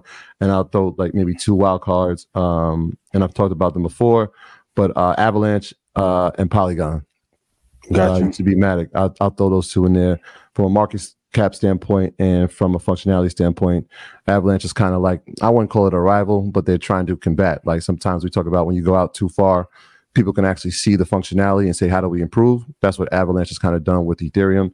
And then Polygon is another one, again, built on Ethereum's platform, but it handles scalability and payments. And so I think those that would be a nice basket of altcoins. And of course, I mean, Doge is still up there, so I'll let you put that on your list. Ian. Polkadot, Polkadot. Polkadot's in there. I have Polkadot here too. Yeah. Shout out JP Morgan Coin cooking. They got some other ones that are cooking too. When you talk about but that's the crypto, the main mania. It's like you see a coin go up 1,000%, right? It's less than 2 cents, and you're like, oh, I can put $100 in that, and hopefully it'll grow. Sometimes that doesn't work. Like that's just gambling. Like you have no idea. Yeah. Like even when you read a white paper, you have no idea. You just like, let's just throw this money away if we can, and hopefully it makes money. We'll see. Shout out to the Shiba coin enthusiasts. Shout out to Shiba. People, I mean, people made money. We can't knock it. People made money off of Shiba. No, I'm not mad at that. Yeah, people made money off of Doge. So let me ask you this. One of the frequently asked questions amongst people is when to sell an investment. This is something that we just talked about, Mark Zuckerberg and all these guys selling their stocks. So we talk about buying and holding, but at some point you have to sell. At some point, whether it's you sell a home, you sell Bitcoin, you sell Apple stock, unless you just pass it down to generations and then generations and generations, which would be ideal. Yeah. But all right, the number one question that people have all the time is, we talk about when to buy, look for pullbacks, dollar cost average, don't buy all-time highs. Yeah, 20% drop, 50% drop. But when do you sell? My rule of thumb is 5 or 10 years. If you want to do time-based exits, if you want to do percentage-based, once you get to 500%, you can look to take profit at that point. Or if you've gotten to 1,500%, like most technology stocks over a 10-year period have a potential to hit 1,500%. You have some that are not there. It will be my same rule of thumb for crypto: 500%, 1,500%. or a 5 or 10 year period. That's the easiest way to know like when to sell or liquidate. For those who like, I don't want to hold that long, I don't know what to tell you.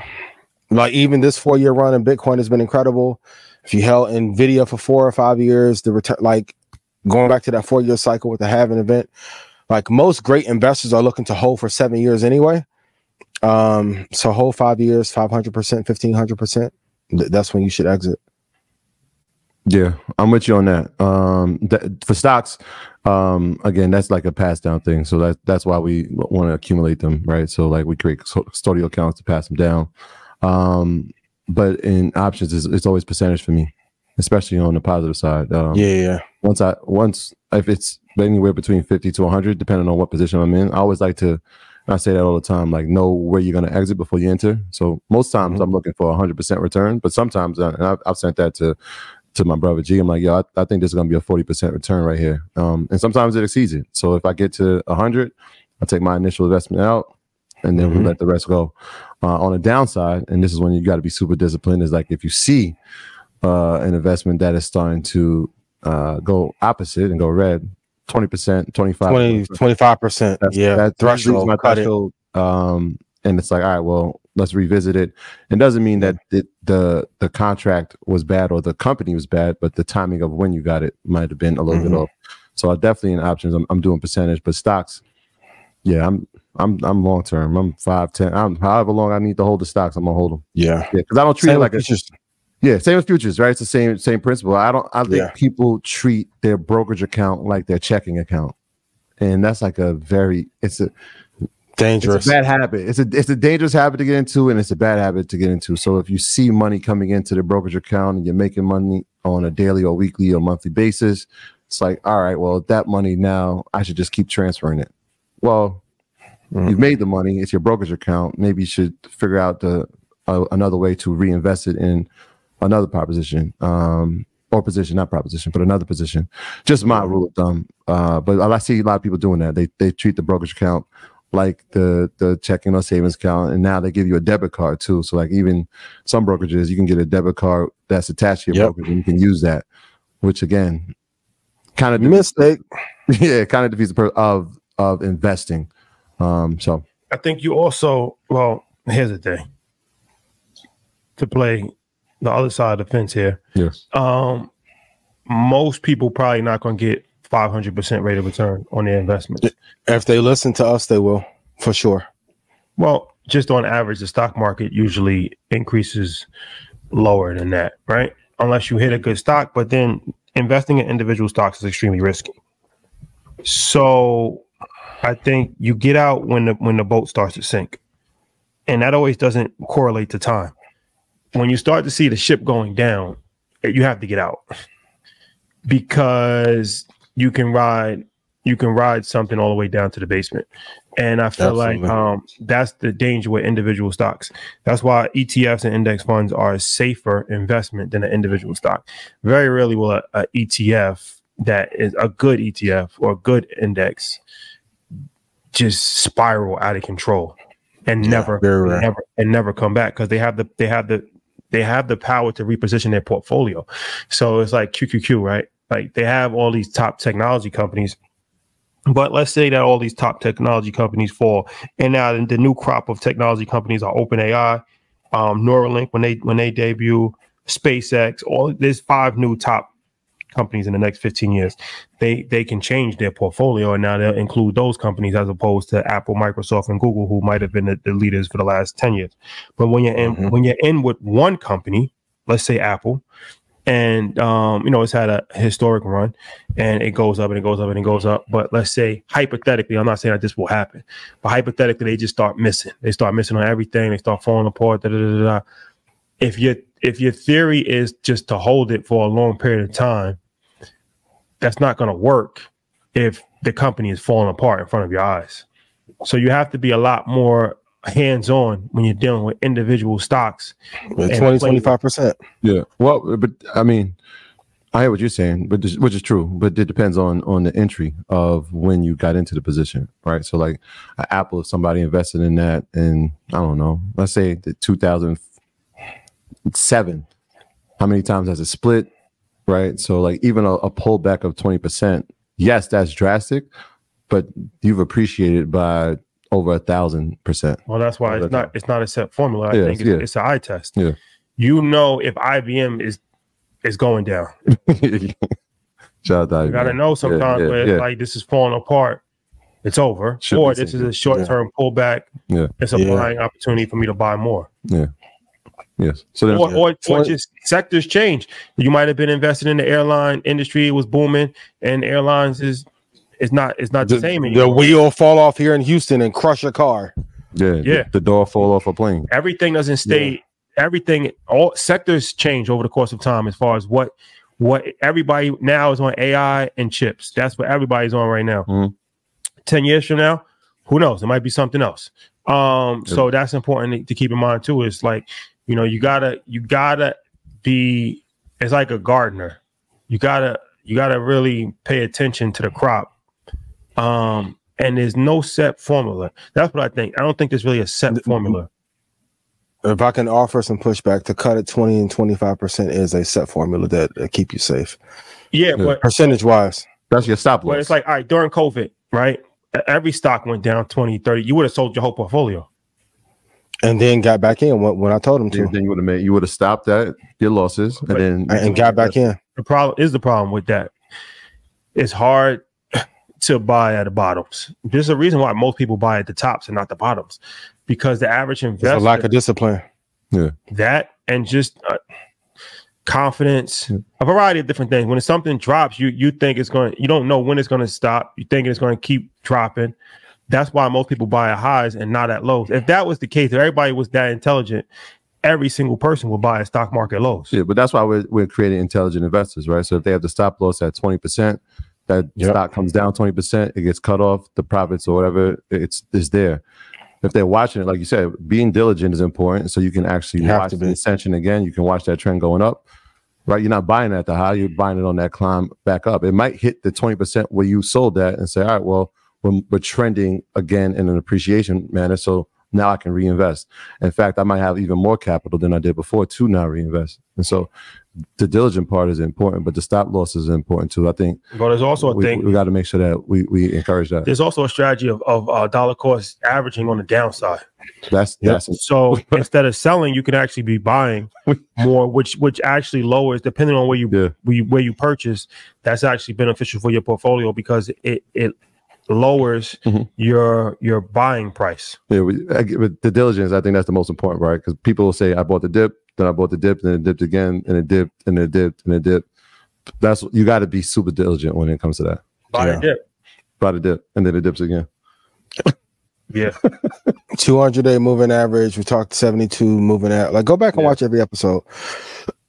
The blueprint is there. And also, if everyone on Earth is talking about it, it's too late.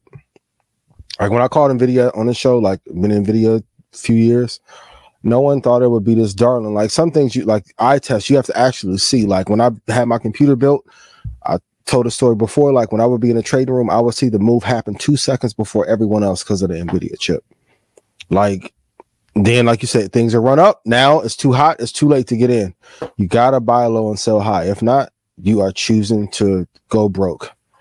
I deserve to be rich. I deserve to be happy. I deserve to be wealthy. I deserve to be free. You have to believe that.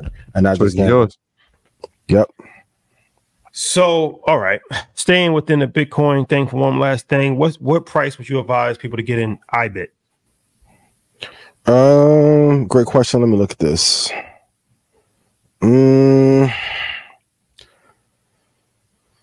I love it if it gets back down to 25.83, going back to being patient.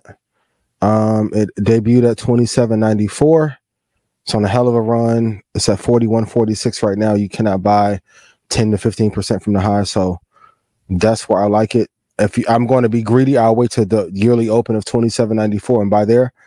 So those are the two prices that I like. So it may run away, but at some point we'll have a pullback. You may have to wait till after halving and you'll be good. And that's the Bitcoin. It's an ETF. ETF. It's an ETF. Yeah, I gave you the other one, BitB, BITB. Similar. You could look at the chart, look at its ascension. Another Bitcoin ETF. What's the benefit for? Cause I already know it's going to be pushed back to say if you don't own the coins, you don't own crypto. It's not. You're not you're not owning Bitcoin if you invest in the ETF, but the ETF is also regulated, so you have protection in place as opposed to owning. Yeah. So what would be the advantages or disadvantages as far as owning crypto Bitcoin in an ETF as opposed to the regular way? Number one thing is price, because most people don't have $73,000 for one coin. But you can also just buy fractional shares for Bitcoin though. So that's the good thing with crypto, is that you could put $100 into Bitcoin and own 0.1 whatever that equals. Yeah.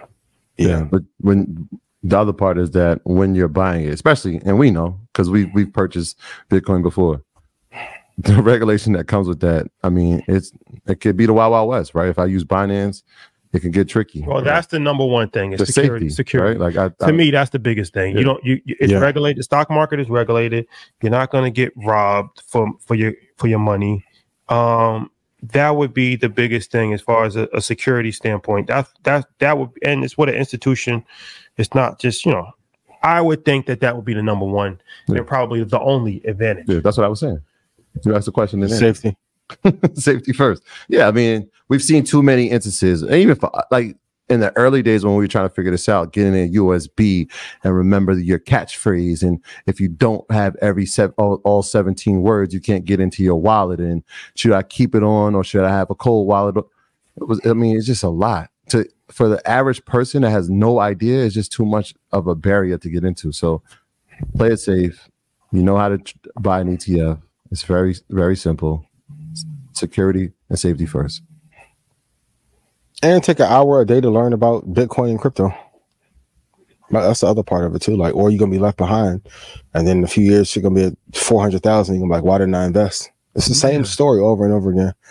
So I remember when it was 16, 3. Yep. Okay. What should we keep a lookout on as far as a tipping point in this country? And how should we move to protect our finances should we have a major situation?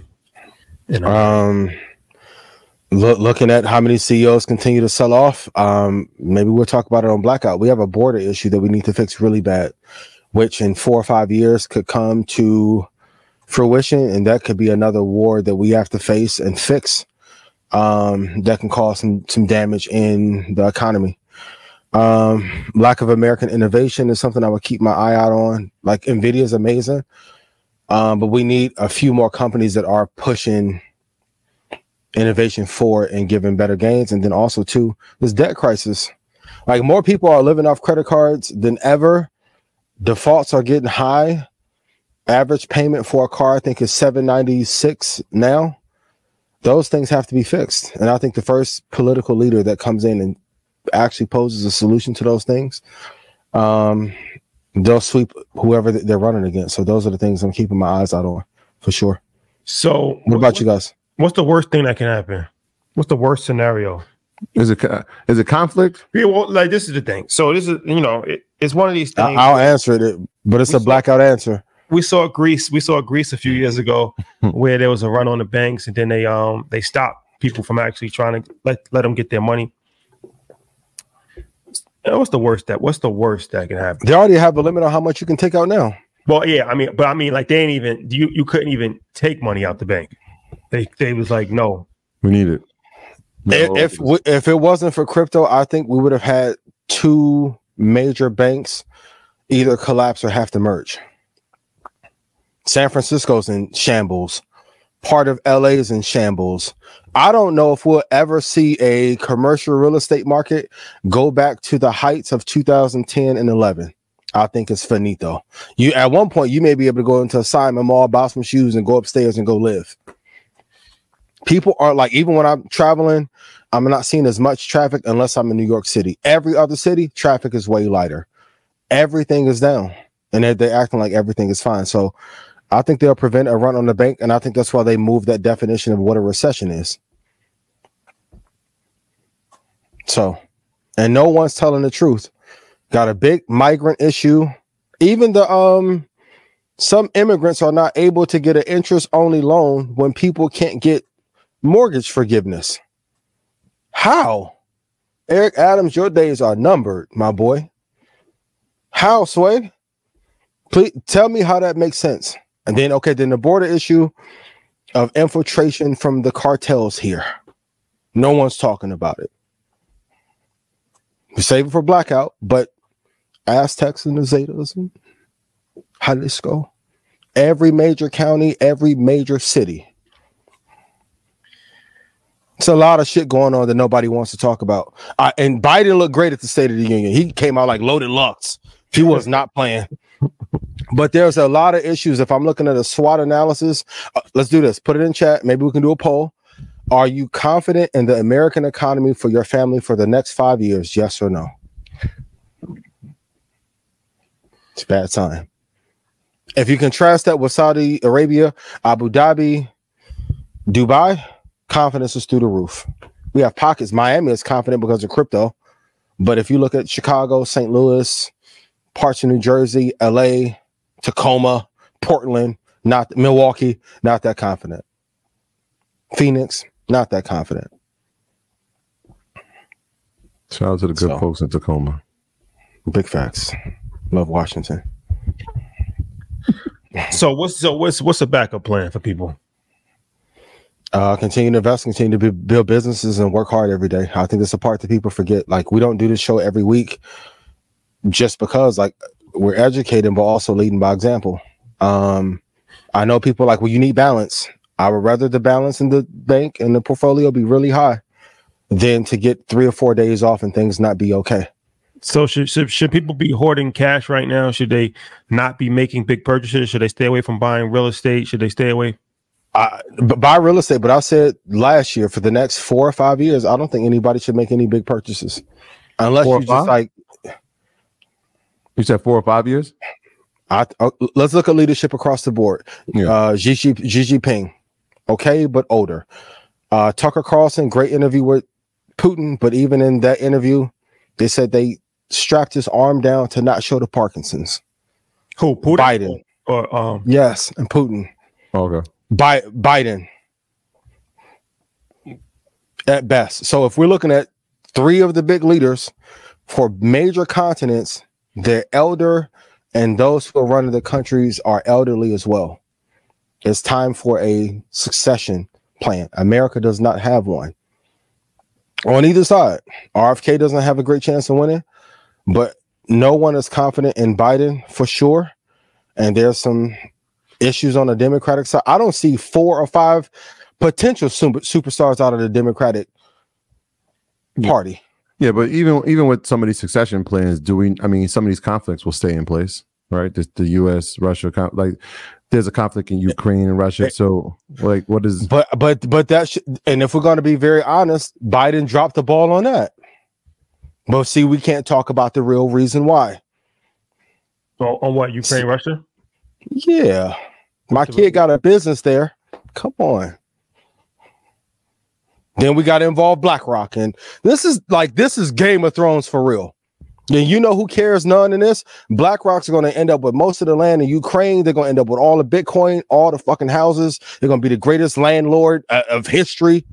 And one time internationally, they may even buy Alibaba at one point. There's a rumor about that. They don't care about the people. Like, one of the biggest stock investment companies of all time hedged with real estate. No one can do anything about it. Then it came into crypto. I tried to warn everybody. They called me conspiracy theorist and they didn't know, and you're pushing FUD. And here come Larry Fink, like Big Meech in Bitcoin. Shout the dude. I pray you get out soon. Like, if you see the big companies start to hedge, it's some shit coming. They didn't want to be in crypto, but everyone talked it up so much. Well, if this thing is so important to the people, let me go take all of it. It's how they doing publishing with the music business. Okay, great. This the hottest artist on earth. They did like Michael Jackson. I want one of those, and let me get one of those. Cool. Eminem got to talking crazy to Michael Jackson when he bought the masters. BlackRock's doing the same thing. We need to get along. And for those of you who don't get along, we need to get along and not create conflict because you're not doing what you're supposed to do. So Biden could have went to Putin and said, hey, yeah, they're kind of encroaching on your territory. You want it to be in NATO. We can't have that happen, but let me keep Ukraine over from some of your land. Now Putin's like, well, if you're not going to protect me, let's go to war with everybody. And then let's BRICS team up. And then BRICS is getting hotter than ever. There's no money in war unless you sell the arms. And even if all your clients kill each other, what good does it do?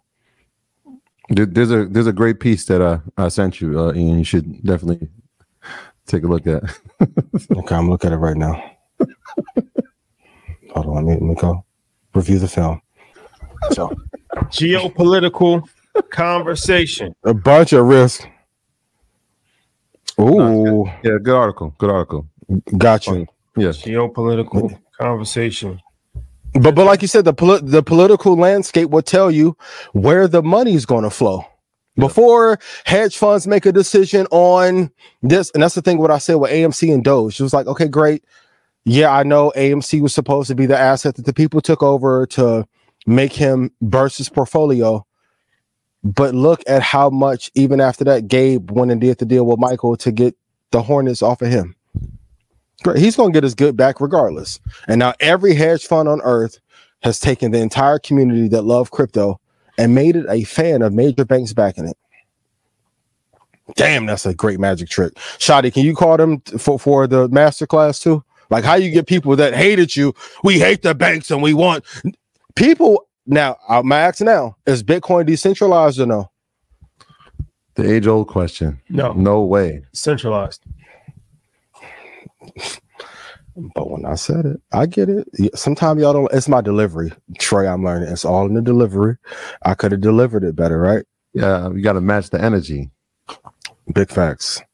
So it's just interesting times. But the politics set where the funds will go, and then from there, hedge funds begin to deploy capital in those areas. Us retail traders follow it. I just try and read so much and put dots together so I can kind of be ahead of the curve a little bit. But we're in a very interesting political landscape, and everyone's afraid, and no one wants to say anything. Like right now, can you name me 4 Democrats that have a chance of winning in a landslide in the next 4 years in any state? What, the national election? No, but not or local. I can't name 4 Republicans either. Both things are true. I can't name 1 Republican outside Donald Trump. I can name 1. Who? Candace Owens. She has. I see her. Candace, I see her play. She doing the same bullshit Patrick David doing. The culture. She's using the culture as a springboard. I see Joe Biden interviewed her. I saw a Fresh and Fit with her. She's using the culture as she's heating up, yo. But she has no chance. She has no chance. No chance. You don't think she can at least be city council? Oh, Jason Lee's gonna be city council. Shout out to Jason Lee. Shout out to Jason. But I mean, who's her base? Who's her base? Like in your opinion, who's her base? MAGA boys. Kanye. She's a black woman. Let's not forget she's a black woman. Yeah. Right. So who's her base? Who's really her base? Let's not forget that part of it. I mean, she can't run you know what I'm saying? She can't run. It's all good till they really got to vote for you. She can't run from that. That's like saying Charleston White is going to be a Republican candidate. I'm not saying for national, but Charleston may win something in Dallas. Yeah. Hey, I pulled that. If you build an audience up that loves you, which you guys have done, Earn Your Leisure, I've done with Red Panda, cult following. I see what Candace Owens is doing. I see what Patrick Bet David is doing. I see the delay in what The Rock is doing. I see what Mr. Beast is doing. If you build up the audience, the shellacking is really easy if you don't have no great candidates. Well, I would probably say that The Rock and Mr. Beast would be Democratic candidates. I would. Mr. Beast Democratic for sure. They may swing The Rock the other way. I don't know. Republican? The Rock? I don't know. You smell what The Rock is cooking? For real. Brony, you jabroni. Hey. People's champ. People's eyebrow. Yep. Until then, get that Terramana tequila. I'll say this though, because I spoke about this when I was in Washington with some politicians. More and more non-traditional candidates will be winning high-profile elections. Donald Trump, Rashad Bilal. I see your run coming too. governor. You never know. You never know. You never know. Governor. But yeah. So the Rock, I definitely can see Mark Cuban, people along those lines. T Swifty in a decade. Oh yeah, easy. You don't think the Republican Party didn't reach out to her and say, "Hey, shh."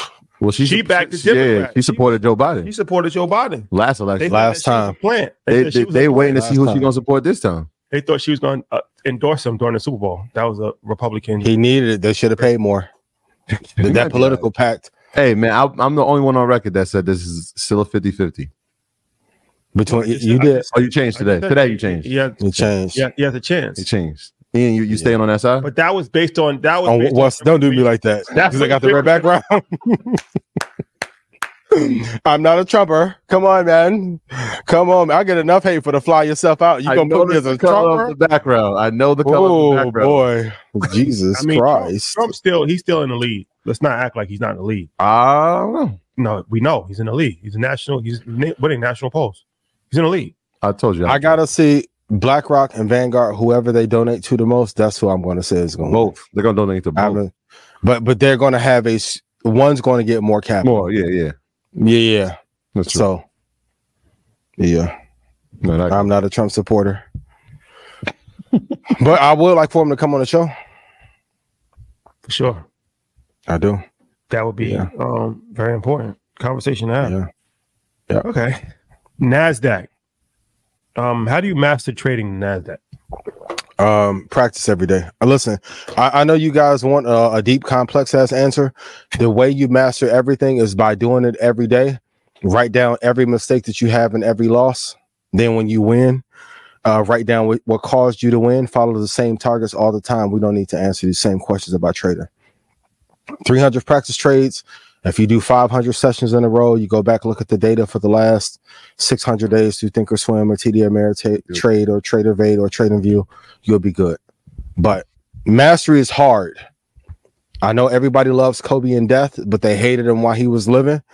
You have to go practice every single day. That's how you master NASDAQ. What's your okay? Well, speaking of NASDAQ. What's the end of the year price predictions for the S&P? And I'm not trying to be flippant, but Rashad, if I ask you, like, how do you master media and then you do one interview a week, you're not going to master me. Like, you got to come up with titles and talking points, questions, interesting angles, especially for persons on the press front. Like, but this is the thing that's happening in the country. People don't want to work every day. Yeah, got to work on the craft every day. Consistency is at an all-time low. And originality is also at an all-time low. Any price predictions for the S&P and NASDAQ for the end of the year? Where we going? Yeah. Best case scenario, 20,197. NASDAQ? Yeah. Wow. Best case scenario. Okay. You said, what'd you say? 20,000? 20,197. Yeah. And then, hold on, let me zoom in here. And the conservative target would be 19,318.03. 19,318.03 conservative target. So there's plenty of growth still. Absolutely. There's still a run. What about the S&P? Let me look real quick. It's sitting at 51.17. Yeah, I got a like 53.45 end of year. If Biden has any chance to win, the S&P got to be up. So 53.45.47. So you got the bullish case. You're with the bulls. Absolutely. Red background. Judd Bushler. For sure. You cannot have a bear. Look, George Bush taught you that. You cannot have a bear market and win. Boy, you going home. Since 1963, there's never been a bear market for an incoming president that's running for president. It hasn't happened. It's impulsive, but you better hit every button. You better call the Fed chair. You better cut rates back down to 2%. Pull every trick out. Cool. Go back on Breakfast Club. You better eat some chicken wings on Breakfast Club.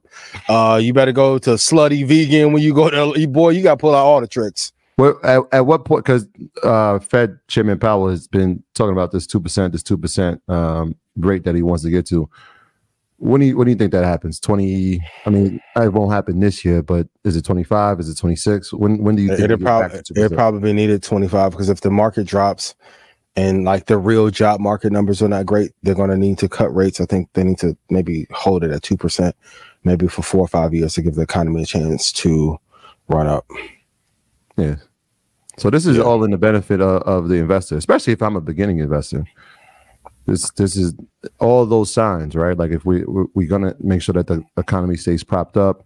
If we see it fall, we have the ability to cut rates to make sure that it stays propped. These are all things that point in the benefit of a bull case.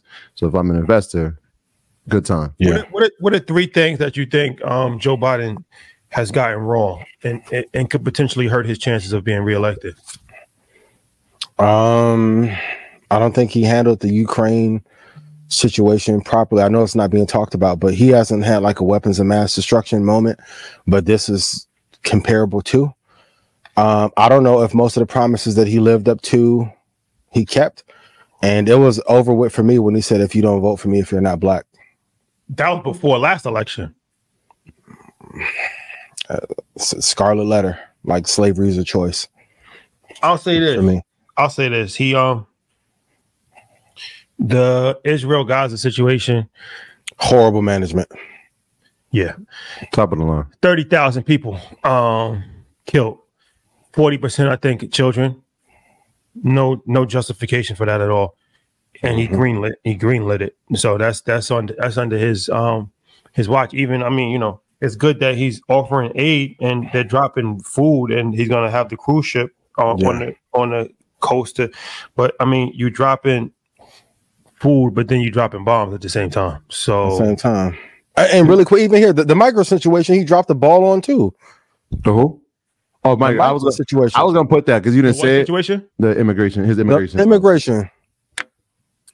That I think he dropped the ball. Obviously, that Gaza situation is going to haunt him for years.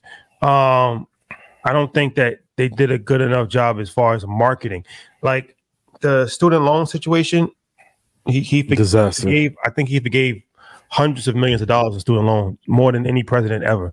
But it wasn't marketed correctly. He should have sent letters with, and it wasn't enough. Yeah, he should have did that. He should have said that was what Trump would have done to really, like, you know, drive the point that he did it. And the Biden student loan forgiveness program, I think they just wiped it out and just did it like that way. So the marketing could have been better for sure. And I also think they made a mistake by not promoting Kamala Harris earlier on.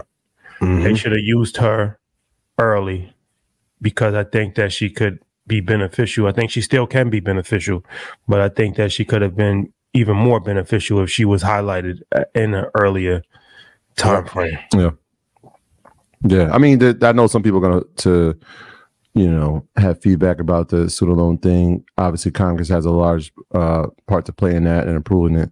But sometimes you got to use an executive order. And you could have. And he has. But again, it's like scattered. Well, I said he's forgiven more student loan. He has. And that's what I'm saying. He has. President in American history. This is true. That's a fact, right? I still don't know one person, though. That's big facts. And if you would have handled the issue with China and the issue with Ukraine, you wouldn't need to did all the student loan forgiveness. The economy would have been great.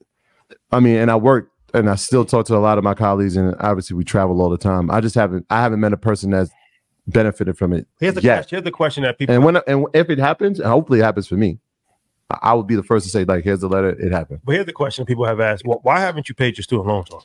Because I've met every qualification to be forgiven, right? So I'm part of the public loan service loan forgiveness, right? So if you work in public service for over 10 years, you have 120 qualified payments, you are qualified for being forgiven. I did that, right? I worked in education for over 14 years. I made over 120 payments. The only thing that happens, they put that stipulation in that you have to be continuing inside of that profession. So the day I stopped teaching for a school district, technically I don't qualify anymore, but they've changed that. So I had to apply again. And so I'm waiting. It's not a money issue. It's a principle issue. I did everything that was qualified. I was in public service. They're going to Euro step that shit for 15 years. But you're still paying interest on it. No, so during the pandemic, remember they stopped all payments. So I just started repaying again to my principal. So like you had the opportunity during the pandemic to continue to pay. And so all those payments that I did, even though people were froze, those were principal payments. So now I'm back on the regular thing. And I just want to say one thing for the record, because I was talking to Styles P about this. Shout out to Styles and happy birthday to his wife, Adjua. Me, Styles P, and my son was having a conversation, very heated conversation about shout out to my son. This Gaza situation just so happened to happen in Biden's administration, and everybody knows how he handled it. Donald Trump would have been worse. He would have actually. He would have whatever Biden okayed, Donald Trump would have okayed times 2. 10. Yeah. He'd have been over there with it. He just didn't have the opportunity. Yeah. For the record. It was dangerous dude. He's a dangerous dude. For the record. So like I said, I'm a registered independent, but I just wanted I'm thoroughly disappointed with how Biden handled the situation, but I have zero confidence that Donald Trump would have handled the situation any better. Yeah. That's fair. For the record. That's fair. Put that on the record. Fentanyl, that being flooding our country, like it's a lot on this jacket. It's a lot. Market at all-time high. Yeah, thank God for the Fed keeping interest rates low. So what they're saying, we could probably get some people from the Treasury on to talk about this, but what they told me, stock market all-time high, unemployment low, inflation's down, more student loan forgiven than any president in American history, more black judges appointed than any president in American history. That's fine. First black Supreme Court justice. Yep. They got a list, man. It's a long laundry list of things that they told me about. That's a good resume. But people feel poorer than ever. It's just not put together properly for us to really celebrate. I don't think it's impacting the average American. The average American is not feeling anything. The average American is even feeling more of the things you just said. Yeah, I think the market, they're not feeling that. But I'm saying the market, they can stock market, but that's still the average person not in the stock market. Yeah, not according to statistics. Shout out to all the people that open brokerage accounts. For sure. But you still, even in your stock market gains, you see it, you're comfortable with it, but you're not going, unless you're selling your stock, it doesn't directly impact your life. You need $150,000 to not be considered lower middle class in LA. That's it? You had a whole city collapse. Or more. The average person can't come up with 150, but a whole city, like Joe Rogan left and went to Austin and collapsed a whole city, and there's no plan to fix it. Chicago pension fund, I keep talking about. The money disappeared. Nobody's saying anything. Social Security is running out. Entitlements are running out. Obesity is up. Then you got, like you said, then you got Gaza, China. You didn't handle the conflict with Putin, right? Putin, right? You're not handling the conflict in Mexico correctly. 1,000 illegal immigrants are coming in per day. And the cartels are taking over the country. And nobody's saying nothing. Griselda Blanco rolling over in her grave for this opportunity. For what Jalisco and the Aztecs. This guy's crazy. This guy's crazy. Okay. It's crazy times we live in. Crazy time we living in. It's going to be an interesting election. Shotty's been a real one. we extend the invite to any Republican leadership that wants to come on the program and talk about it. I know we can get Democratic leadership to come on the program and talk about it because I think it's important. I think it's important for us to ask the hard questions. RFK was, I think, a good interview because we asked questions that needed to be asked. Yeah. And let the people decide from there. But Governor Abbott, come on. Donald Trump, come on. I'm so mad we didn't do that Putin interview. Tim Scott's on your line. Ian. Tim Scott's on the line. Well, the problem with the Republicans, the problem with the Republicans is that they just ignore they ignore the black vote. The Democrats take the black vote for granted.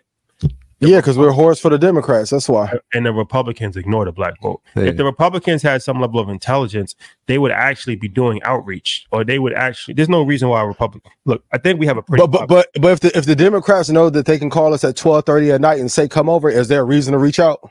Well, the thing about it is this: if Earn Your Leisure has not been reached out to, that's a problem. It's a problem. We have a very influential platform across all genres, but especially when it comes to business, financial literacy, investing. So if one or two reasons you haven't reached out, you're not aware of it, that's a problem, because we're not in your algorithm and you're not in tune. That's a problem. Another scenario would be you are aware, but you just don't care. You don't take it serious enough. You don't even care about the audience. You don't care about our audience enough to even try to have a message. That's a problem too. Either way, no matter how you slice it, it's a problem. So there has to be some call out on the Republican side, because they are getting a lot of support from black people, Donald Trump at least, and it's more so anti-Biden, but also pro-Trump, but it's pro-Republican principles as well. People are saying they want lower taxes, different feels about abortion. So I just feel like if our community is going to lend support to you this election, it's disrespectful if you have no outreach. That's just saying screw it. You have no other option. That's what Donald Trump said before, man. He was like, you got nothing else to lose. Mitt Romney said that too. It's like you don't even have to try to court somebody. It's just like what you're dealing with is so bad that if you're giving up, that was a secret taping. Take it or leave it. Remember they had Mitt Romney on the hot mic, and he was like, I know I'm not getting that percentage. I know I'm not getting it. I mean, why would I even try? But that's intelligent though. But what I'm saying is that this time they actually are going to get it. They have a chance to get it. So they have a chance to get it. They have a chance to get it. Are they gonna get it? They have a chance to get it. I agree with Mitt Romney. If I don't have no chance of getting a vote, no need to go after it. But now, if you actually have a chance, you're doing yourself a disservice by not voting. But hey, that's enough political. What do you know? I don't want to. What do you know? I don't want to turn into a politician yet. Keyword. But 4 more years. You know. It's something to think about. Something to think about for all you politicians. I know that there are politicians that watch this show. When they started chanting 4 more years, what did you do? I didn't do anything. You sat there like you got the crowd going. I'm just an observant person. I'm just observing. I'm 4 years. He looked good up there. He looked like Iron Solomon back in the day. They gave him a shot. Something. Yeah, he had a bunch of B12 that night. That boy looked B12. He had the IV drip. For real. He was spunky that night. I said, boy, you ready, came to battle. Okay, Rabbit, 8 Mile. Sleepy Joe was awake that night, man. He took the IV drip. Yeah, he was ready. Took some R. Kelly vibes. He fighting for his life. Chill. Come on, man. It's being entertaining. It's being entertaining. Robert. Shout out. If a grown man crow like that on TV, you know you going to jail. Nah, Gail was wild for that. Gail, legend, yo. Robert. Market Mondays, ladies and gentlemen.